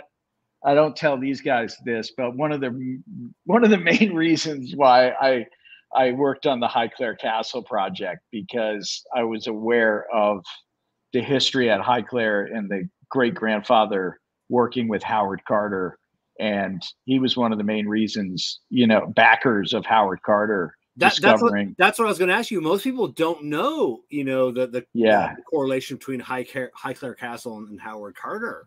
Yes, very intimate relation. So the fifth Earl of Carnarvon, who lived at Highclere in the early 1900s, was an early race car driver, and his doctor told him he needed to spend the winters in drier climates, at which point he started traveling to Cairo and becoming an amateur archaeologist, which I would imagine that would be difficult not to do if you're in Egypt in the early 1900s. Befriends Howard Carter, who Howard Carter was convinced that there was another tomb in the Valley of the Kings, which everybody else had kind of dismissed it at that point. And I believe was part of the excavation for close to 5 years before I think they were on their last month of the dig in November 1922, when one of the workers actually tripped on a step where they were actually housing. There was tents set up where they were actually living, and one of the stones was under the tent, which led into the discovery of one of the most amazing discoveries of our time.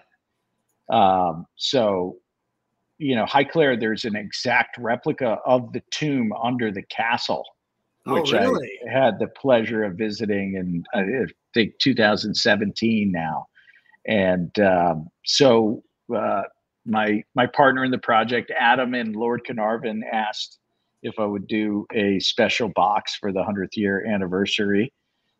Of course, I couldn't I couldn't deny that request. No, so, not at all. What the box factory say to you? You know? It was insane, man. My art director Alex and I worked on it very closely. I mean, it was a challenging project. Let me see if I think I have one.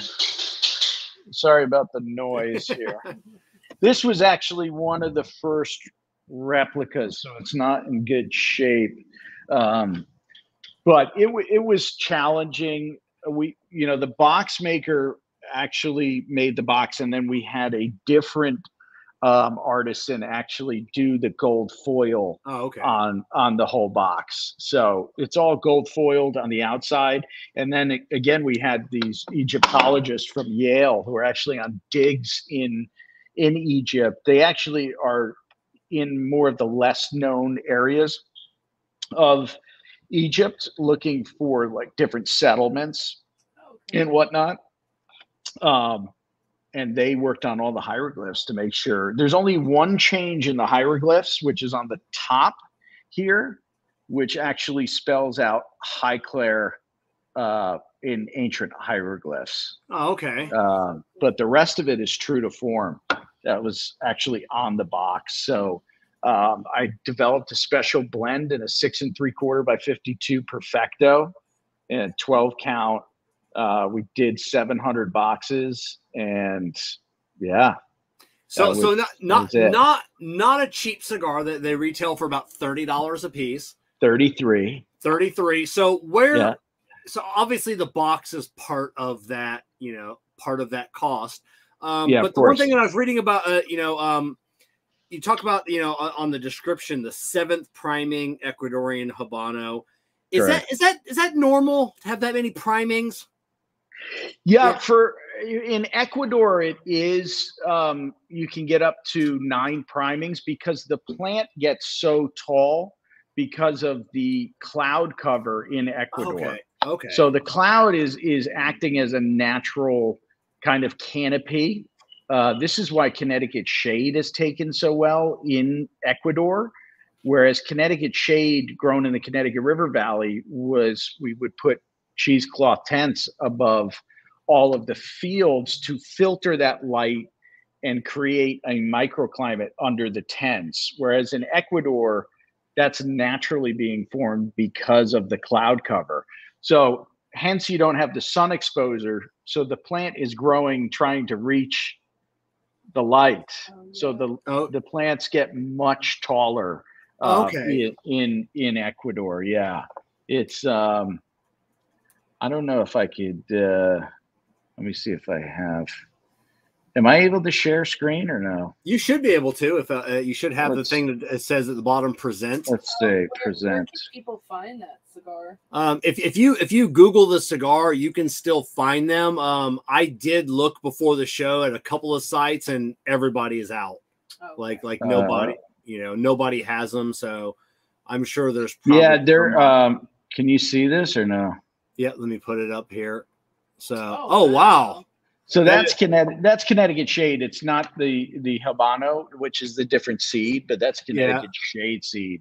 But if you can see how many primings there are, and look at the flowers on top too. It's one of the rare places that lets the flower bloom on the plant, because what happens is when you let the flower bloom, it ends up reducing the weight of the actual leaf, making it thinner for wrapper grade tobaccos. Okay. So usually you're getting 1, 2, 3, 4, 5, 6, up to 7th priming before you're then topping the flower, and they call that desflorado. I don't know if you ever heard of desflorado wrapper. I've heard that term before. Yeah. Okay. Yeah. So I'm actually desflorando the plant. I'm removing the plant, and then those last primings will be used for the desflorado, which is much darker and thicker because it's a much higher priming. How tall do they get? Yeah, that looked like that had been like 9 feet. That's 9, 10 feet. Yeah. So the Habano Ecuador is very similar in that it gets that tall. So you have different primings, and those higher primings, of course, are thicker and they get a bit darker. But it's not like a super, when you get into the 9th primings and sometimes the 8th, 9th, it gets super dark. Yeah. I like that 7th because it's right in there where it's more of that cafe maduro, like that coffee style, where it's not like super, super dark and it's not light. Okay. Now, okay. So now I don't want you to have to justify a $33, price tag on a cigar, but is there what can people expect of this cigar? So when they're what does Steve Saka say? Yeah, it came from melons or something like that. Yeah, I gotta learn Steve's. Yeah, no, I'll tell you exactly why. I'll answer that question. Cultivo Tanto is what he took that from Tanto? from the melon thing where he picks out. So yeah. So it was picked out of goat turds and then fermented in. No, I'm kidding. So pricing. So the wrapper, that it takes longer in fermentation. One of the key issues for tobaccos that are much more expensive is time, right? Yeah. Tobacco can be fermented much quicker. Tobacco can be fermented slowly. I always compare it to my grandmother's pasta sauce, right? It's the difference between opening up a can, throwing it into a pot, turning on the heat, and you're ready to go. She's at low temperatures, best ingredients, 8 hours a day, low simmer. Why? Because once you start turning the heat up, you start losing a lot of the essential oils to the elements, right? Eventually, if you just kept that pot boiling, you're going to end up losing the whole thing. I mean, it's just going to evaporate down into nothing. The same goes with fermentation, right? That takes time and money, right? This is why a lot of times tobacco can be fermented. You can bring temperatures up to, 130, 140. You can get it done much quicker, but you lose a lot of the flavor and essential oils. So this is one factor.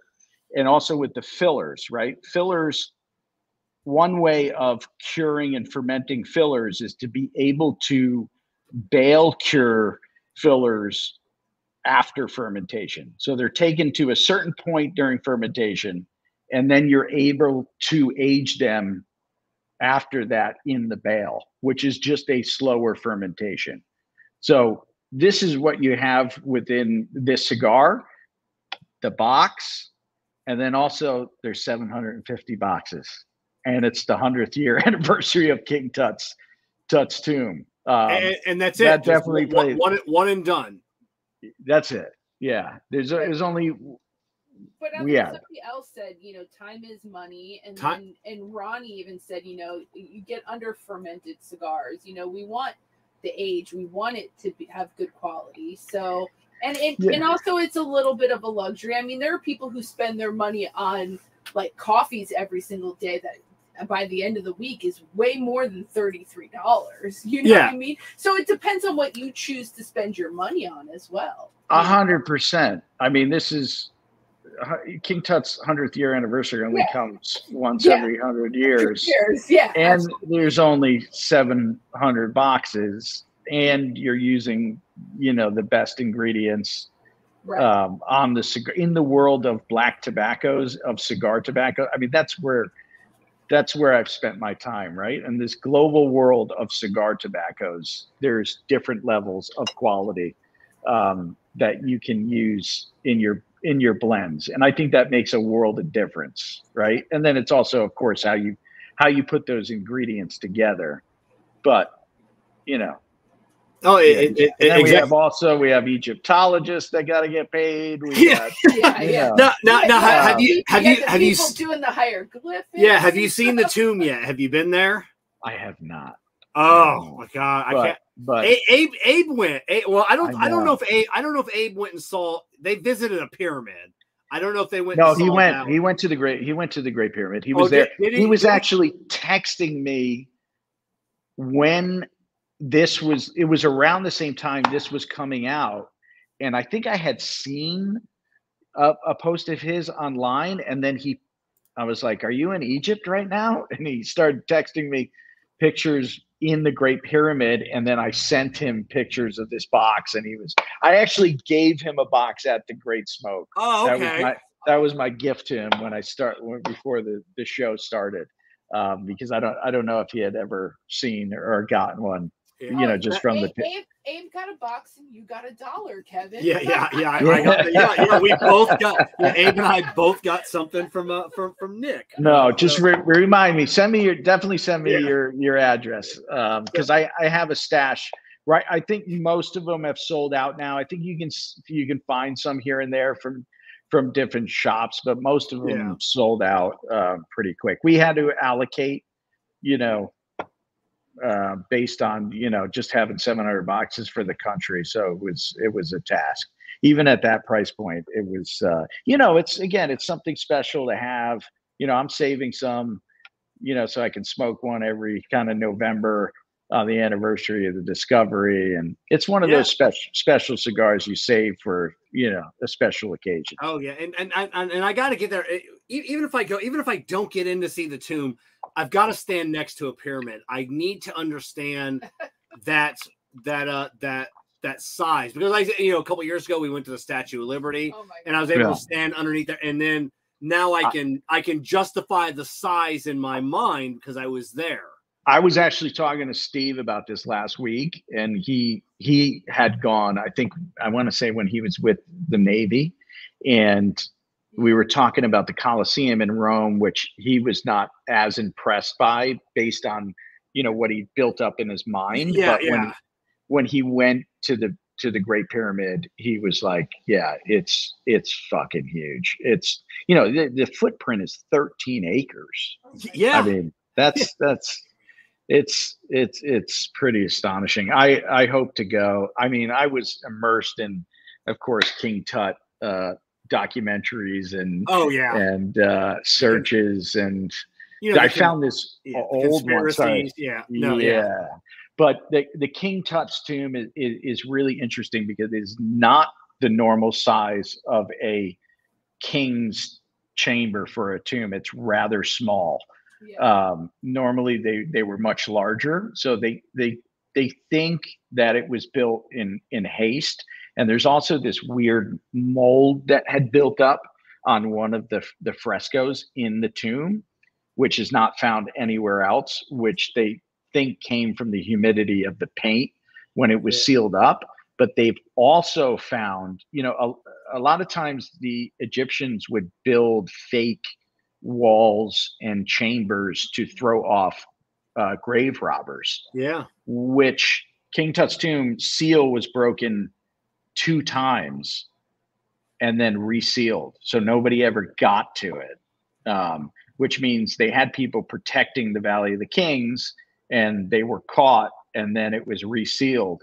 But there's one wall now with modern technology that they actually think there's potentially another tomb on the other side of the wall.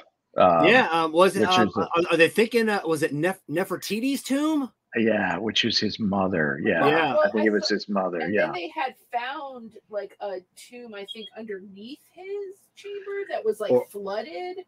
Like possibly a ton of water damage. So it'll be interesting to see if they, because we got the retail, or like the details, because they sent like the muons through from the from the sun and space, and now we see what this chamber looks like. So hopefully I don't know, we need to get in there. We need to get in there. It's all you just gotta break apart this fresco that's 2,000 years old. But I think it's worth it. I'm gonna say it right now. I mean, if Nefertiti's in there, that would be amazing. That would be. We're gonna move on to the next cigar, our final cigar we want to talk about tonight. Let's watch a little video from this cigar.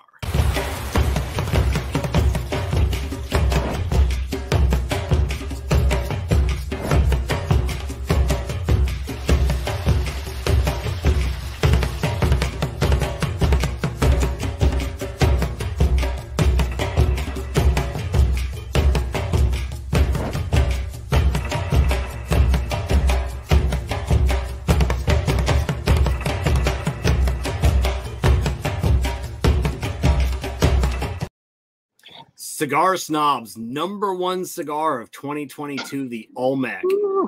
That cigar, I haven't seen buzz around a cigar in like a couple of years, you know, and then this cigar just took the industry by storm. I mean, it was nuts at the end of last year. It's still nuts. Yeah. It is. So the Olmec. Yeah. Okay. It's interesting how some cigar, you know, they just, it's like lightning in a bottle sometimes.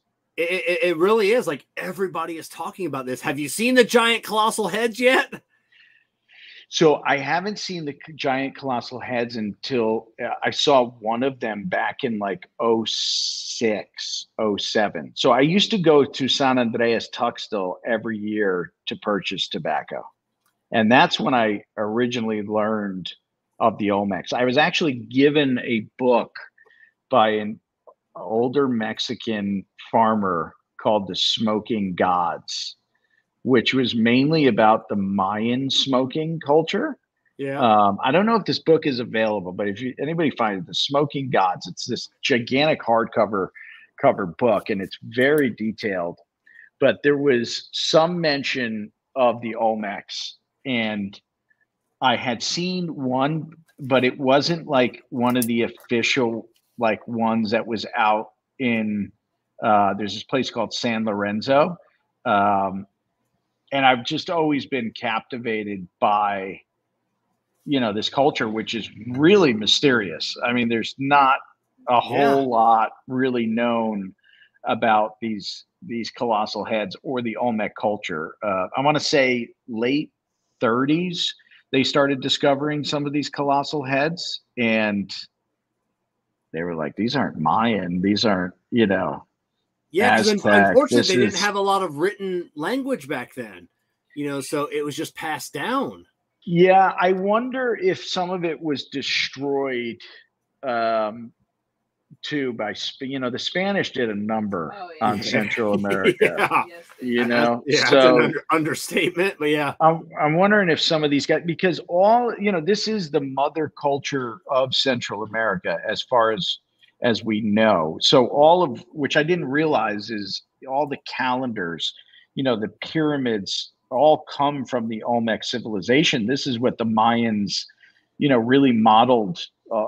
Of course, the calendars and then the pyramids. They have pyramids in this area of the Olmecs that haven't even been completely uncovered. There's one called the Pyramid of the Sun. Yeah. And it's still overgrown. I mean, it's not even been excavated. Yeah, I remember that just a couple of years ago. They're using the LiDAR, you know, flying over the jungle, and they're finding these pyramids. That was in Tikal, which was in Guatemala. Okay. They found 60,000. The LiDAR technology is changing everything. This is what they used in the Amazon to discover. They found pyramids now in the Amazon, which is crazy. But yeah, they're discovering so much. And the Olmecs were the first to use tobacco that we know of. I mean, I think it goes back farther.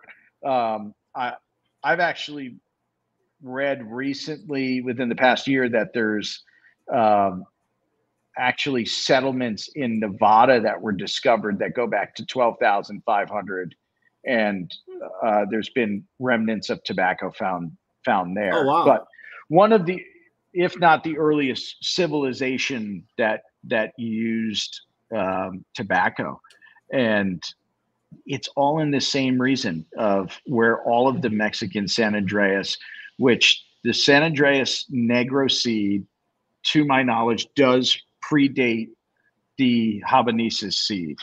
So from what we know of tobacco, is they're dating it 2.1 million years old from Peru. They actually found the first fossilized tobacco in Peru. Really? Yeah. So it's the gentleman that discovered the saber-toothed tiger. He's a Dutch gentleman. I forget his name, but he also discovered fossilized tobacco in Peru, and they dated it to 2.1 million years, which is the beginning of what they call this age, the Pleistocene age, which was this beginning of this ebb and flow of ice ages 2.1 million years ago.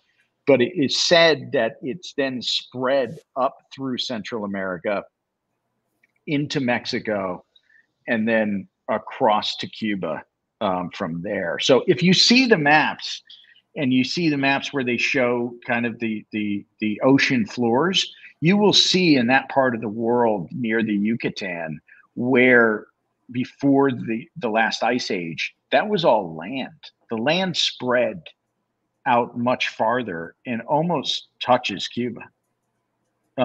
So there was a whole different trade system going on. I mean, there were so many more islands in these regions.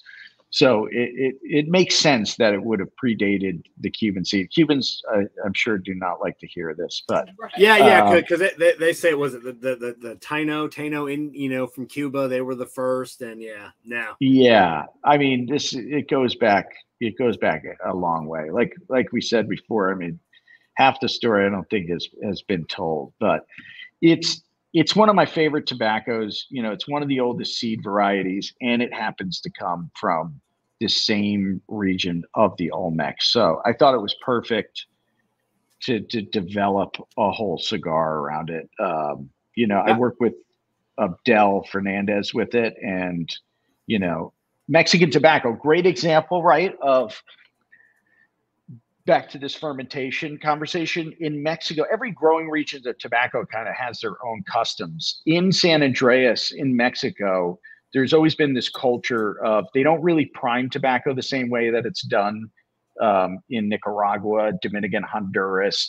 It's usually done in 2 primings where they'll just prime the bottom part of the plant and then the top. And then it goes into the barns. They use hardwoods to remove some of the moisture in the leaves in the curing barns. And then typically it would come out and go into 10, 12,000 pound fermentation piles. Why? The larger it's huge. The larger the fermentation pile, though, you can get more of that pressure to get the heats triggered more to get fermentation going much faster, right? So what we do is not do that fermentation, in Mexico. The tobacco comes from the barns and then is shipped to Nicaragua, where it then goes through slower, longer fermentation here in Nicaragua to, again, keep those essential oils, keep that flavor, retain the good stuff, which again is crucial in making, premium top end stuff. Yeah. Now that cigar comes in the Mexican San Andreas Maduro and San Andreas Claro. Yeah. Now, so I think everybody's familiar with the term Claro, but I don't know. I don't hear often San Andreas Claro being used. Is that not something that's used, or is it just not a term that people? It's not used as much because everybody's seeking the Maduro, right? Oh, okay. It's tough to get Maduro a lot of times. There's not a crazy amount of places that produce really dark Maduro wrapper. So in Mexico, typically, everybody's seeking out the dark stuff. Oh, okay. Because we're buying crops, we got the whole cow. So I really love the Claro personally. I tend to gravitate, of course, personally towards darker, heavier cigars, but I like lighter cigars from time to time. I'll smoke a Charter Oak in the morning with a cup of coffee, or it depends on the moment and where you're at and what you want in that moment. So the Claro was really interesting because not a lot of people use it. And it's a really beautiful leaf, and it has a completely, to me, unique profile compared to the Maduro. So when you're in the curing barns, when they're curing in the curing barns in Mexico, they're using hardwoods to remove moisture from the leaf, right? That's one of the problems. We're trying to get moisture when the leaf comes from the field. You're at 90% moisture content. It's almost like our bodies, 90% water. So we're removing moisture. Those hardwoods produce a real smokiness. Okay, the leaf picks up on that. What happens is in the fermentation of the higher primings, it's in fermentation much longer.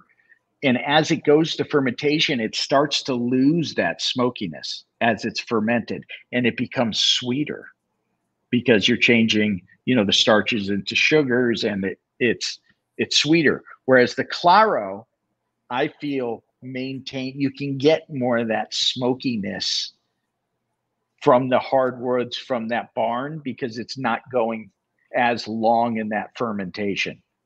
Does that make sense? It makes perfect sense. Now is the blend the same on both cigars, or did you have to tweak it a little bit? It's tweaked to. I rarely will do something where it's just the same.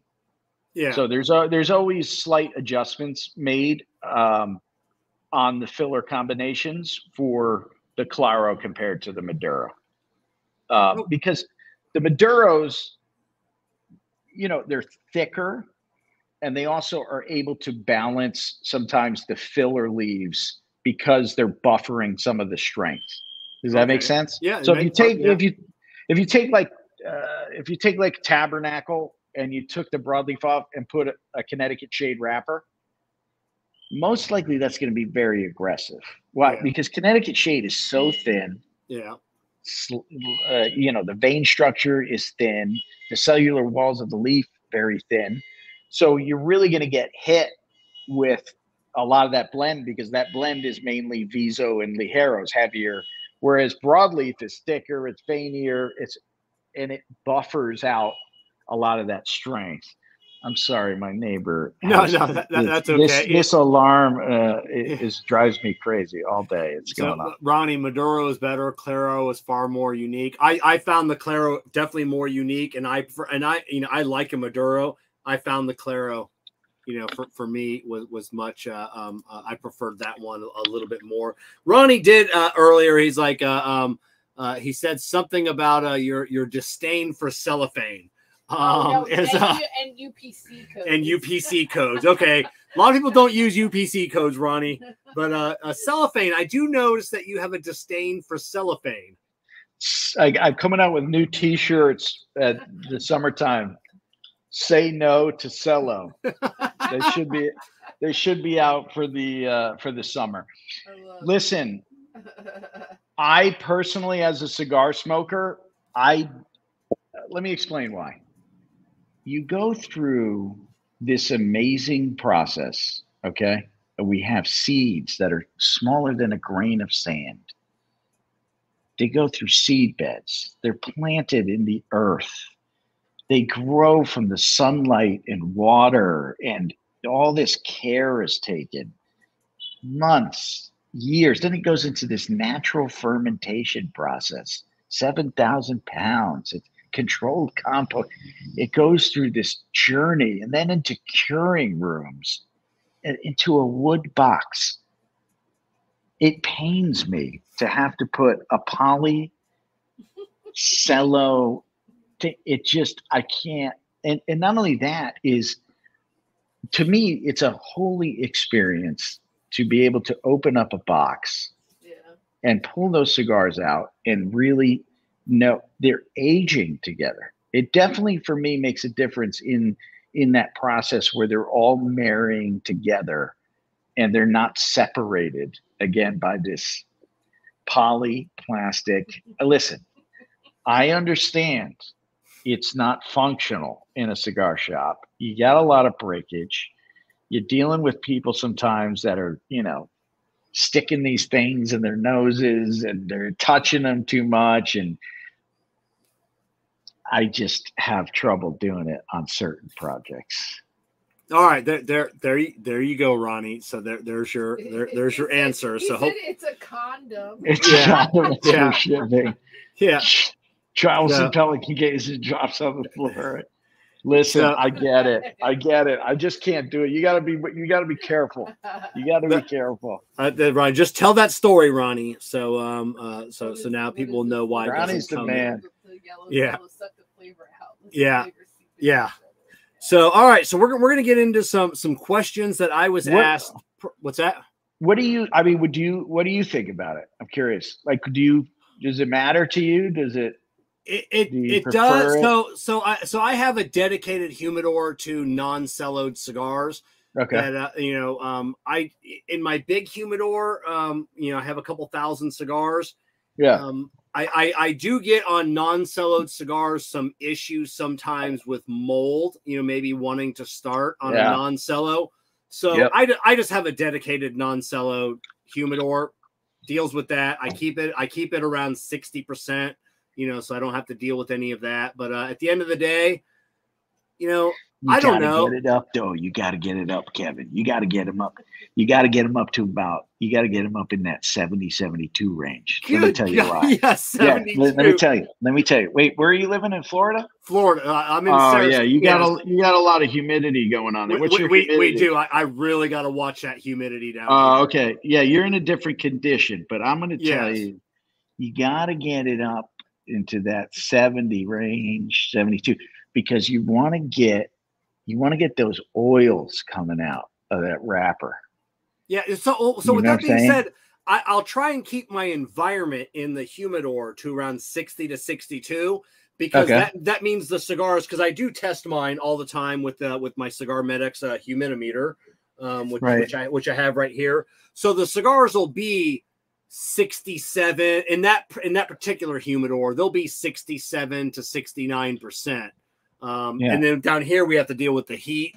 Anything more than that, we start to really see that mold. But I will tell you, when I started using some tupperdoors, and I put my tupperdoors in the closet, and the uncellowed stuff, I've never had any problems with. No, I just have to keep an eye. You gotta keep an eye on it. I got one of those Pelican. Yeah. I actually personally have worked with my Pelican case, and I put my cigars in there before I smoke them. So I'll go from the humidor, then I put them in the Pelican, hermetic seal them, but you got to be careful, too much humidity. Yes. Yeah. But I like to get them in that 72, because I don't like it when the wrappers get too dry. Yeah. That's where if the wrapper gets too dry, you kind of put it into a state sometimes where the wrapper doesn't have enough moisture content, and then you lose some of those oils that are coming out. Again, you don't want to get it too high, because you're going to have a problem. Like if you get it way too high, but I tend to have the stuff that I'm ready to smoke more in that 70 kind of range, but I put them in that Pelican. Yeah, exactly. People reach out all the time, about, how do I keep my cigars humidity? I'm like, you got to remember, I'm on the Gulf Coast of Florida. We're battling heat and humidity 12 months out of the year. So how I keep my cigars, if you're in, I had a buddy of mine, Dan. He just moved from, he lived 5 minutes away from me, moved to Tennessee. He's having a nightmare of trying to figure out, the cigars are cracking. He's having an issue, and then we get people up north, New Hampshire, Connecticut, Vermont, and I'm like, I don't know what to do for you guys. Part of it too is when you take a cigar and you don't let it acclimate, and you just add like heat to it, it's going to crack. Yes, definitely. So Connecticut, right? So the different regions are very interesting. Connecticut in the north is dangerous when the heat goes on. So once the heat goes on in the houses, Connecticut's normally ranging, even in the wintertime. This is the interesting thing about Connecticut, is you still have high humidity in Connecticut, even when it's freaking cold. Really? That's why they say, oh yeah, you have 50%. Hold on a second. Let me. It's raining now, so it's not going to be a good reflection. But even when you got 96% humidity right now. In Connecticut, and you're at 40 degrees, but it's raining there. But usually it can be in the 50 range, 60 range, even when it's 30 degrees out. Really? Wow. Because you still there's so much water up there. It's all like melted glaciers and whatnot. Yeah. So when you put the heat on in your house, you're screwed, because that starts sucking all the moisture content. You'll get readings inside your house of 15% moisture, humidity.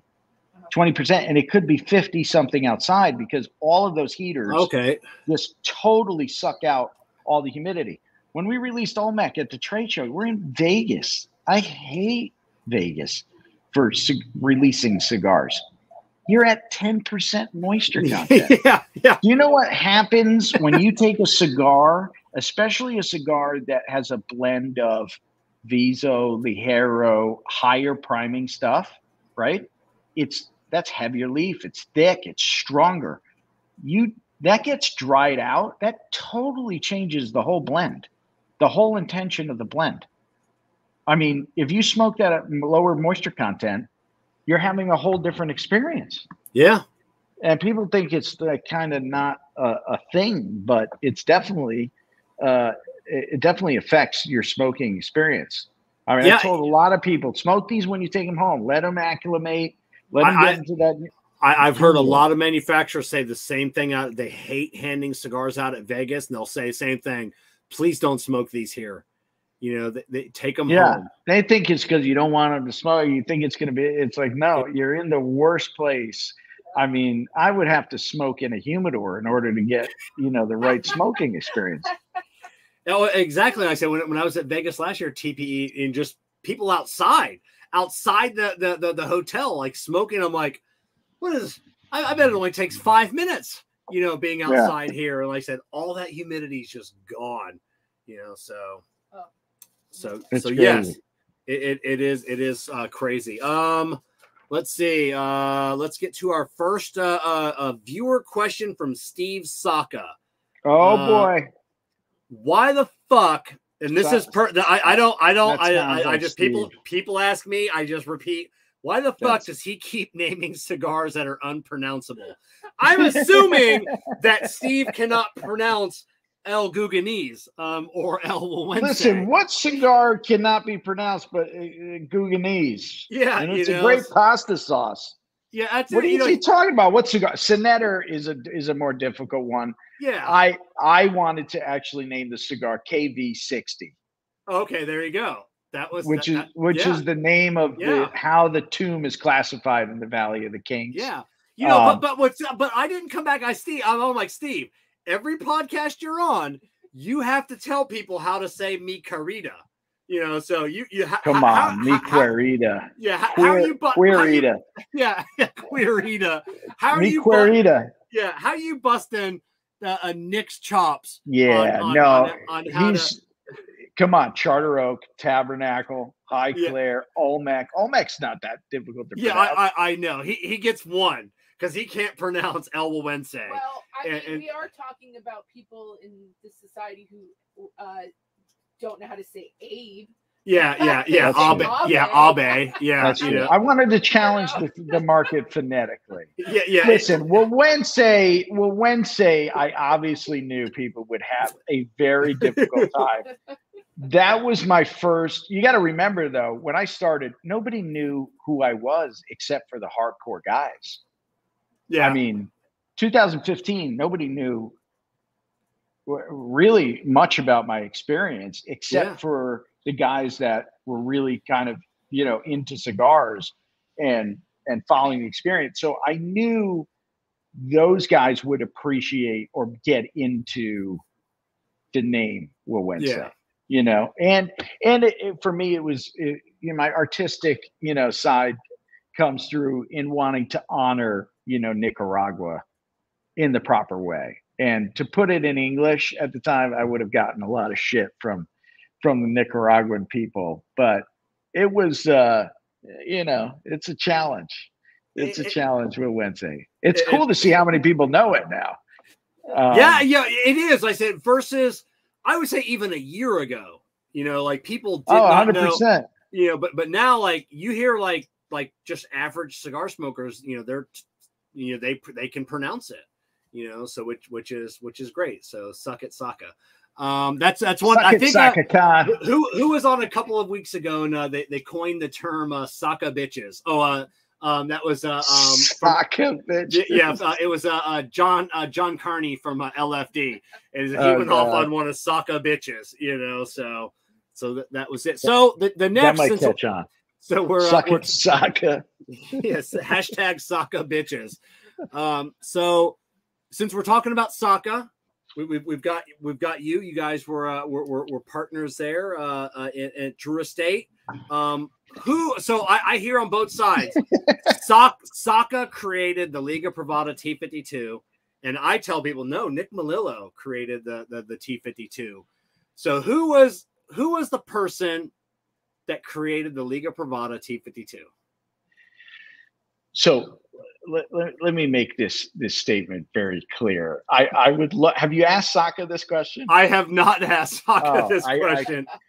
So I want to make this statement first. People don't realize Steve and I are really good friends. Yes. And all of this has been a plan that we've been working on to trick the whole market to sell more cigars.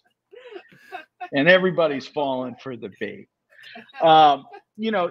Steve, I would make this statement. Liga Privada wouldn't exist without either of us. And also an amazing team at the factory. He came on board end of 2005, beginning of 2006. When I had gotten down here in 2003, I didn't smoke infused cigars. Yeah, I was a Padron 3000 smoker. I smoked a lot of Fuentes. I smoked a lot of, at that time, there was a lot of broadleaf Excaliburs, believe it or not, Punch. Boy, I mean, it was a different scene at the time. So I immediately in 2003 started learning how to roll, blend. Like I was 24, I was now in heaven learning from people I've only read about and learned about. So I had been blending for almost 3 years before Steve had come on board. And Steve came on board, and I remember the phone call. Send me something I can effing smoke. Okay. At that time, Oliva Tobacco, not the cigar family, but the tobacco family, was curing Connecticut broadleaf here. And they had been curing broadleaf for a long time. And they had been working with a legend called Frank Ionessa, who made a lot of the Hoya and Punch, broadleaf stuff. He's one of my idols when it comes to broadleaf. So I took all of those blends I had been working on for years and made up 10 blends.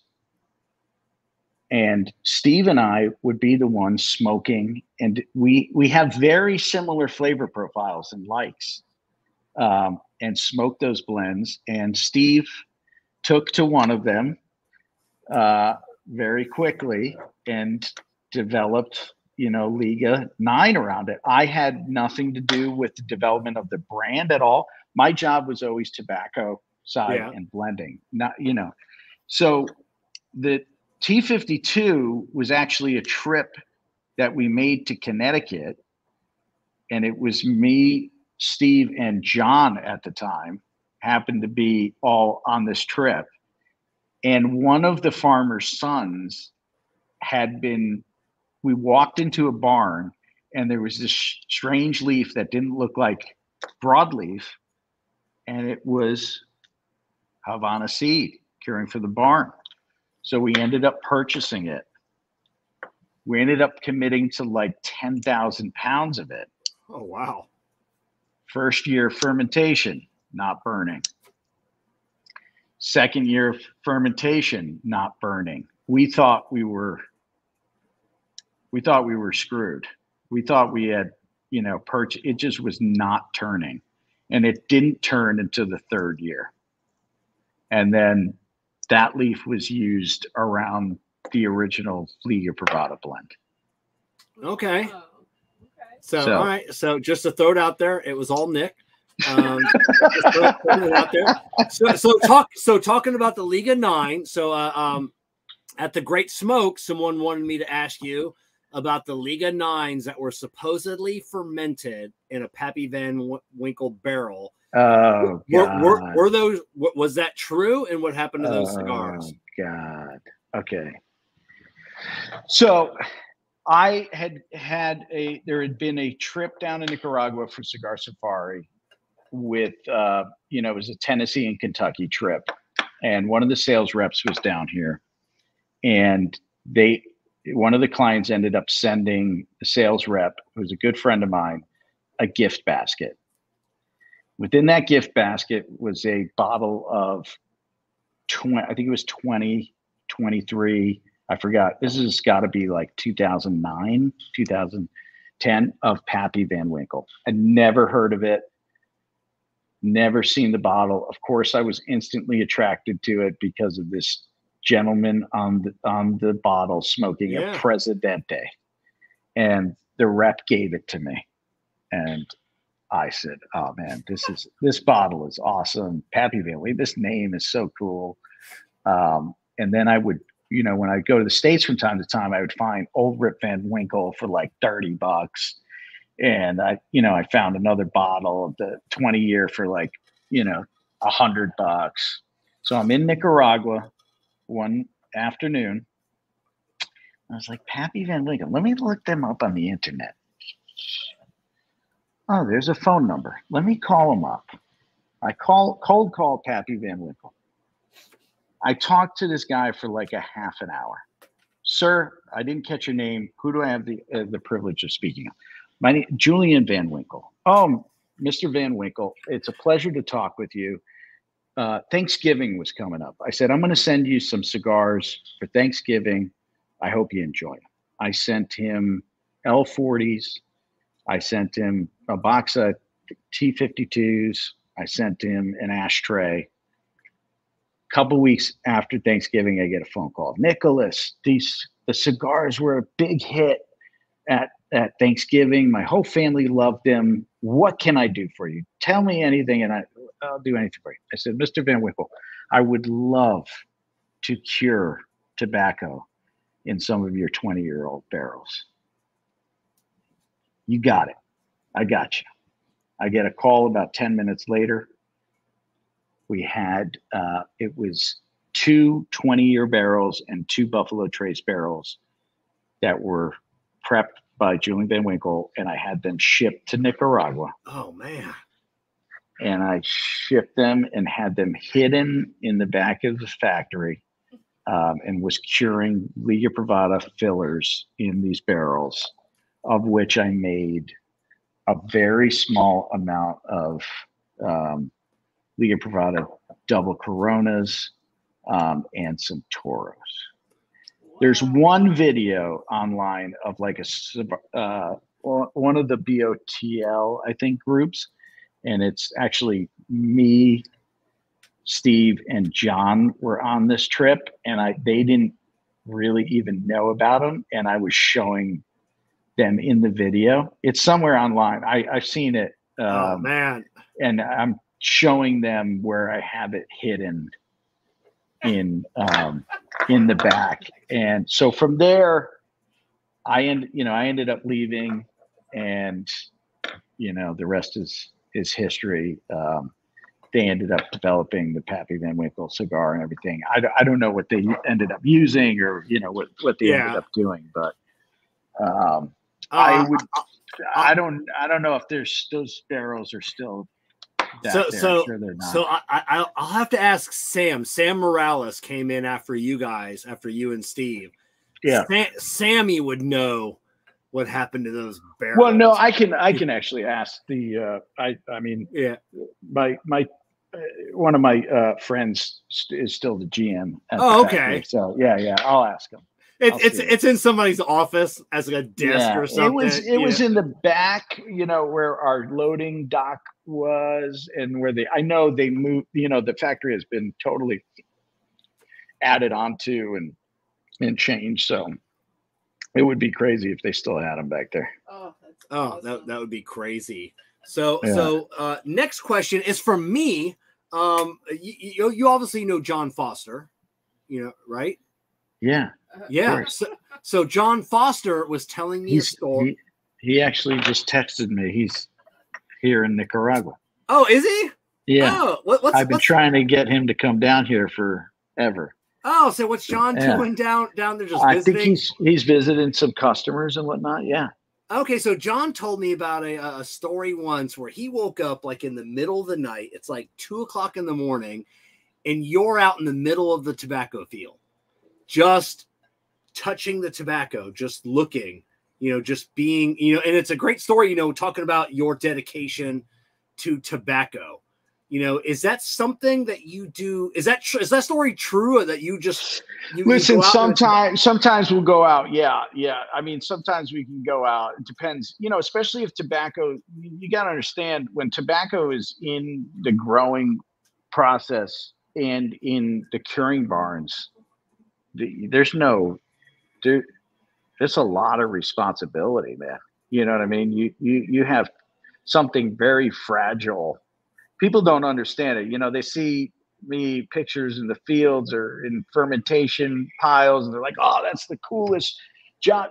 You have no idea how much stress is involved. Well, yeah, because this whole process. Because you have pictures, you're stretching the leaves. Then we got the videos of the guys, the Palones, they're beating the shit out of tobacco. And then we hear you say, "Oh, it's so fragile." Well, these guys have piles and they're beating it against you. Well, no, I mean, it could be, especially the heavier stuff, but fragile in the sense that the wrong conditions. Oh, okay. In the curing barns, that process is, especially when it comes out of the field. Sorry, there's somebody announcing I think it's a funeral. This is how people kind of learn about funerals and stuff like that. Sorry. So, in the curing barns, when it's coming out of the fields, if you can mess things up really easily, really quickly, if you're not on top of the whole process. I mean, this is going to be crazy. So is the tobacco telling, is the tobacco telling you something? Like always at like night when you're in there, not during the day. Good thing it's not like terrorizing me all the time. No, I mean, you have to be able to observe and listen. I mean, this is the best tobacco people, right? Because if you're coming in with preconceived conditions, or just because it's in your mind, or you have a narrative and you're not being observing and you're not listening to the conditions, that's when things can go awry. So you have to be very attentive. Luckily right now, I'm not in the position where I have all of that responsibility on me because of the partners I'm working with. But before, all of Drew Estate production, quality control, fermentation, that all went through my hands. Any quality control issues, tobacco and fermentation. I remember, early on with, T52, if you have a bad sort, say you have a bad sort where you're taking thicker leaves and they're not sorted properly, and you don't have all the thick leaves together with the thin leaves. If you got thick and thin leaves mixed together and then they go through fermentation, what's going to happen? The thinner leaves are going to cure faster than the thick leaves. Yeah. Okay. Now they're all together. So say you're reviewing leaf and you're like, "Oh, this is done. It's burning." But they're all mixed together. Then those get passed to the production floor. You're going to have some cigars burning and the other ones are going to be all fucked up. They're not going to have the right. That's a simple thing, but that's a huge thing. Proper selection and sorting of tobacco. Huge. If you're not dialed in with that, that can happen pretty easy. If your people are not on the same page, you know what I mean? Like that can happen pretty easy. If you got people in the curing barn that don't know what they're doing, you got temperatures set too high, you got temperatures set too low. And that's happening at night. That doesn't stop, right? Yeah. So sometimes you go check the barns at 2 a.m. Yeah. Sometimes you go check. So, you know what I mean? That's it. So my final question before we let you go for tonight. What did your time spent at Drew Estate with Saka? And even you're obviously you guys are still friends. You still talk. What's one lesson about tobacco or even about life that Saka has taught you that you still take away that every day? Like what is a Saka-ism? Listen, so from just a work perspective, working with Steve, I really enjoyed because of his attention to detail and organization. So, running a factory, things can go awry really fast. So being able to have the proper communication is crucial. So working with him, getting emails responded to on a timely basis, having clarity in communication. I mean, that's crucial to an organization, and especially, a production, or is clarity.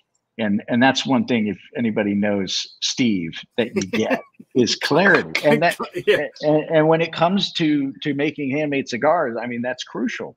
And then also, his commitment to quality, and not lowering that standard, or, that bar. I definitely, learned working with Steve, or also committed to that, which was, again, also refreshing. That's why the combination of both of us working together, I think, produced some of the most amazing cigars that this industry ever produced. That's a big statement, but I think the cigars we were doing together at that time with the team down here was making some of the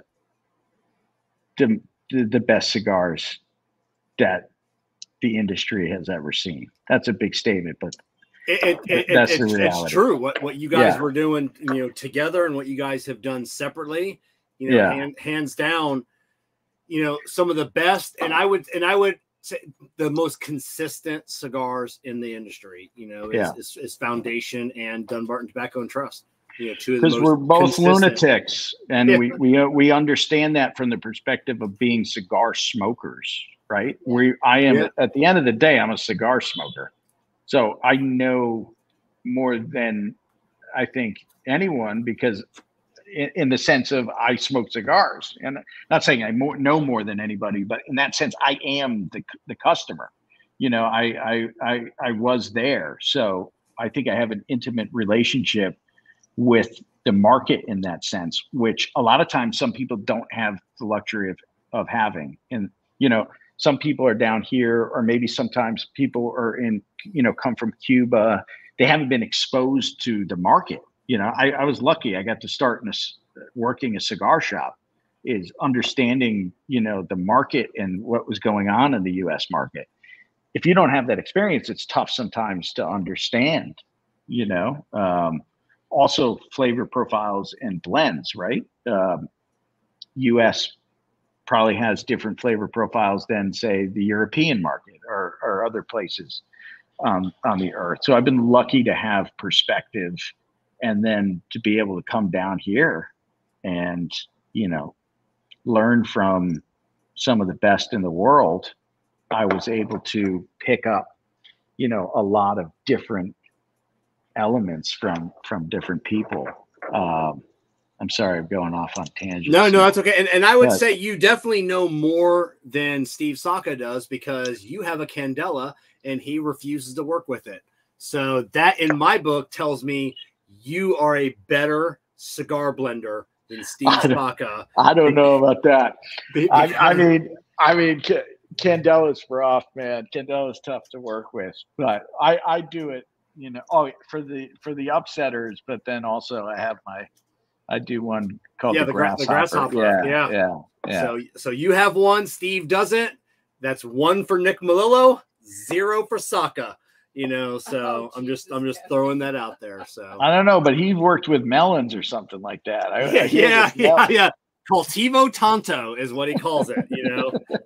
Got that from the Japanese square watermelons or whatever. I forget what the story goes. Japanese do it right. I do have to say, Quentin, right? Kevin is okay. So I have never talked this less on a show before, and this is the single longest running show that we've ever had. Crazy. At 2:45. Oh, we're on 2:45. Holy cow! Well, we were 90 minutes in before we got to cigars. So that's true. We had to make up some time somewhere. So Nick, thank you so much. It's God, I always love chatting with you. Same here. This has been fun, man. I've enjoyed this very much. I've had a blast. So if you see got John, good questions. Yes, thank you very much. And if you see John Foster, if you get to meet up with him, tell him I said hi. I'm supposed to see this nut soon. John and I met actually in Nicaragua. It goes back to the story I was telling there about the Olivas working with Broadleaf. They were working with John. Okay. That was 2003, 2004. And I happened to be walking through this gigantic warehouse of tobacco. I can't remember why. I was alone. And then out of the blue comes this other gringo, and he's alone. And we meet in the middle of this warehouse. And I go, "Hey, man, what's going on? What are you doing? Where are you from?" She's like, "Connecticut." I was like, "What? I'm from Connecticut." And that was our first meeting. Wow, just weird. So, and I'm definitely going to reach out to Fabian and give him a lashing for making. But you need to have him tell that story about what's his name from Star Wars. It's a crazy story. If you're a Star Wars fan, it might disturb you a little. Okay. It's a great story, though. I'm going to reach out, even if we just do like a 15-minute interview with him. I'm going to get him Fabian on, and we're going to do it.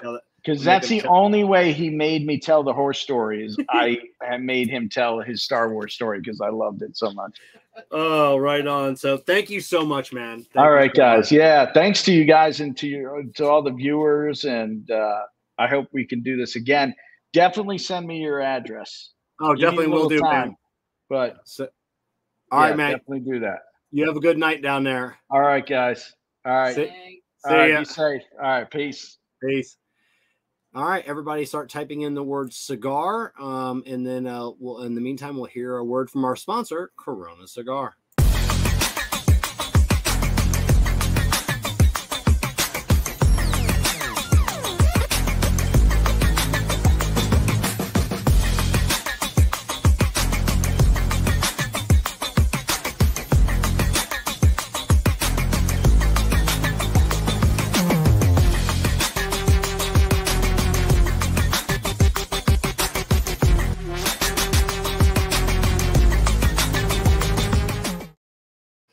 All right, what an absolutely fantastic show. I can't believe it's been almost 3 hours. I love chatting with Nick. I love every time I see him anywhere, we always talk. And then it's usually like this show. It's never about cigars. It's always just, history, culture. So thank you, Nick, for coming on. And you better believe we're getting that story from Fabian. I'm reaching out to him tomorrow, and then we're going to get him to. We have to have him do. If he's not on the show, we have to have him actually do a video. Yeah. We're going to do a video interview, and then we'll just have to post that. So let's share my screen, and it's time for the. Let's get that the tapping ash and taking names giveaway presented by Amendola Family Cigars. Let me see if I can share the screen here. Why is it not coming up? Okay, there we go. So, all right, let's start collecting comments. 27. Let me just get my list of people that cannot win just to make sure that they're not on there. So, no, NLEDJ. ANES, so definitely shoot me an email, kevin@cigarprop.com. The winner tonight gets a hat from our fine partners at Illusione Cigars, and the March 2023 Corona Premium Cigar of the Month Club shipment includes a Drew Estate FSG, a La Aurora, El Septimo Alexander III, Bandolero, and a Corona Cigar Constantine. A crazy amount of great cigars. Let's see. Next week we welcome. This is where Kerr comes in handy. We've got the founder of Charlotte Cigar Week. They'll be coming from the show. For the life of me, I did not write down his name, so I don't remember the gentleman's name from Charlotte Cigar Week. So we'll be talking with him all about that event coming up. I'll be going up for a couple of days, joining Kerr up there. Make sure you're following Cigar Prop, producer Jessica, Kerr Viajante of Stogie Road Cigars, Nick Melillo, Foundation Cigars. All the links are in the social media, or all the social media links are in the video description below. Podcast description if you're listening to this in the future.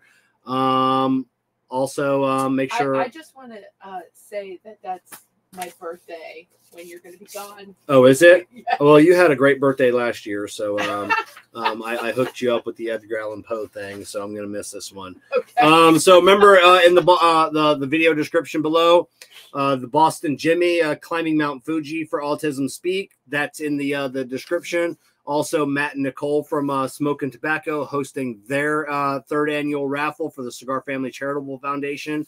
If you want to get in on that and get some great raffle prizes, check out that as well. Thank you, JC Newman Cigars, Cigar Medics, Amendola Cigars, We Are the Muscle, Jake Wyatt Cigars, Illusione Cigars, Deep in Flavor, Deep in Your Mind, K by Karen Berger Cigars, Corona Cigar, and of course, Drew Estate and Experience Acid.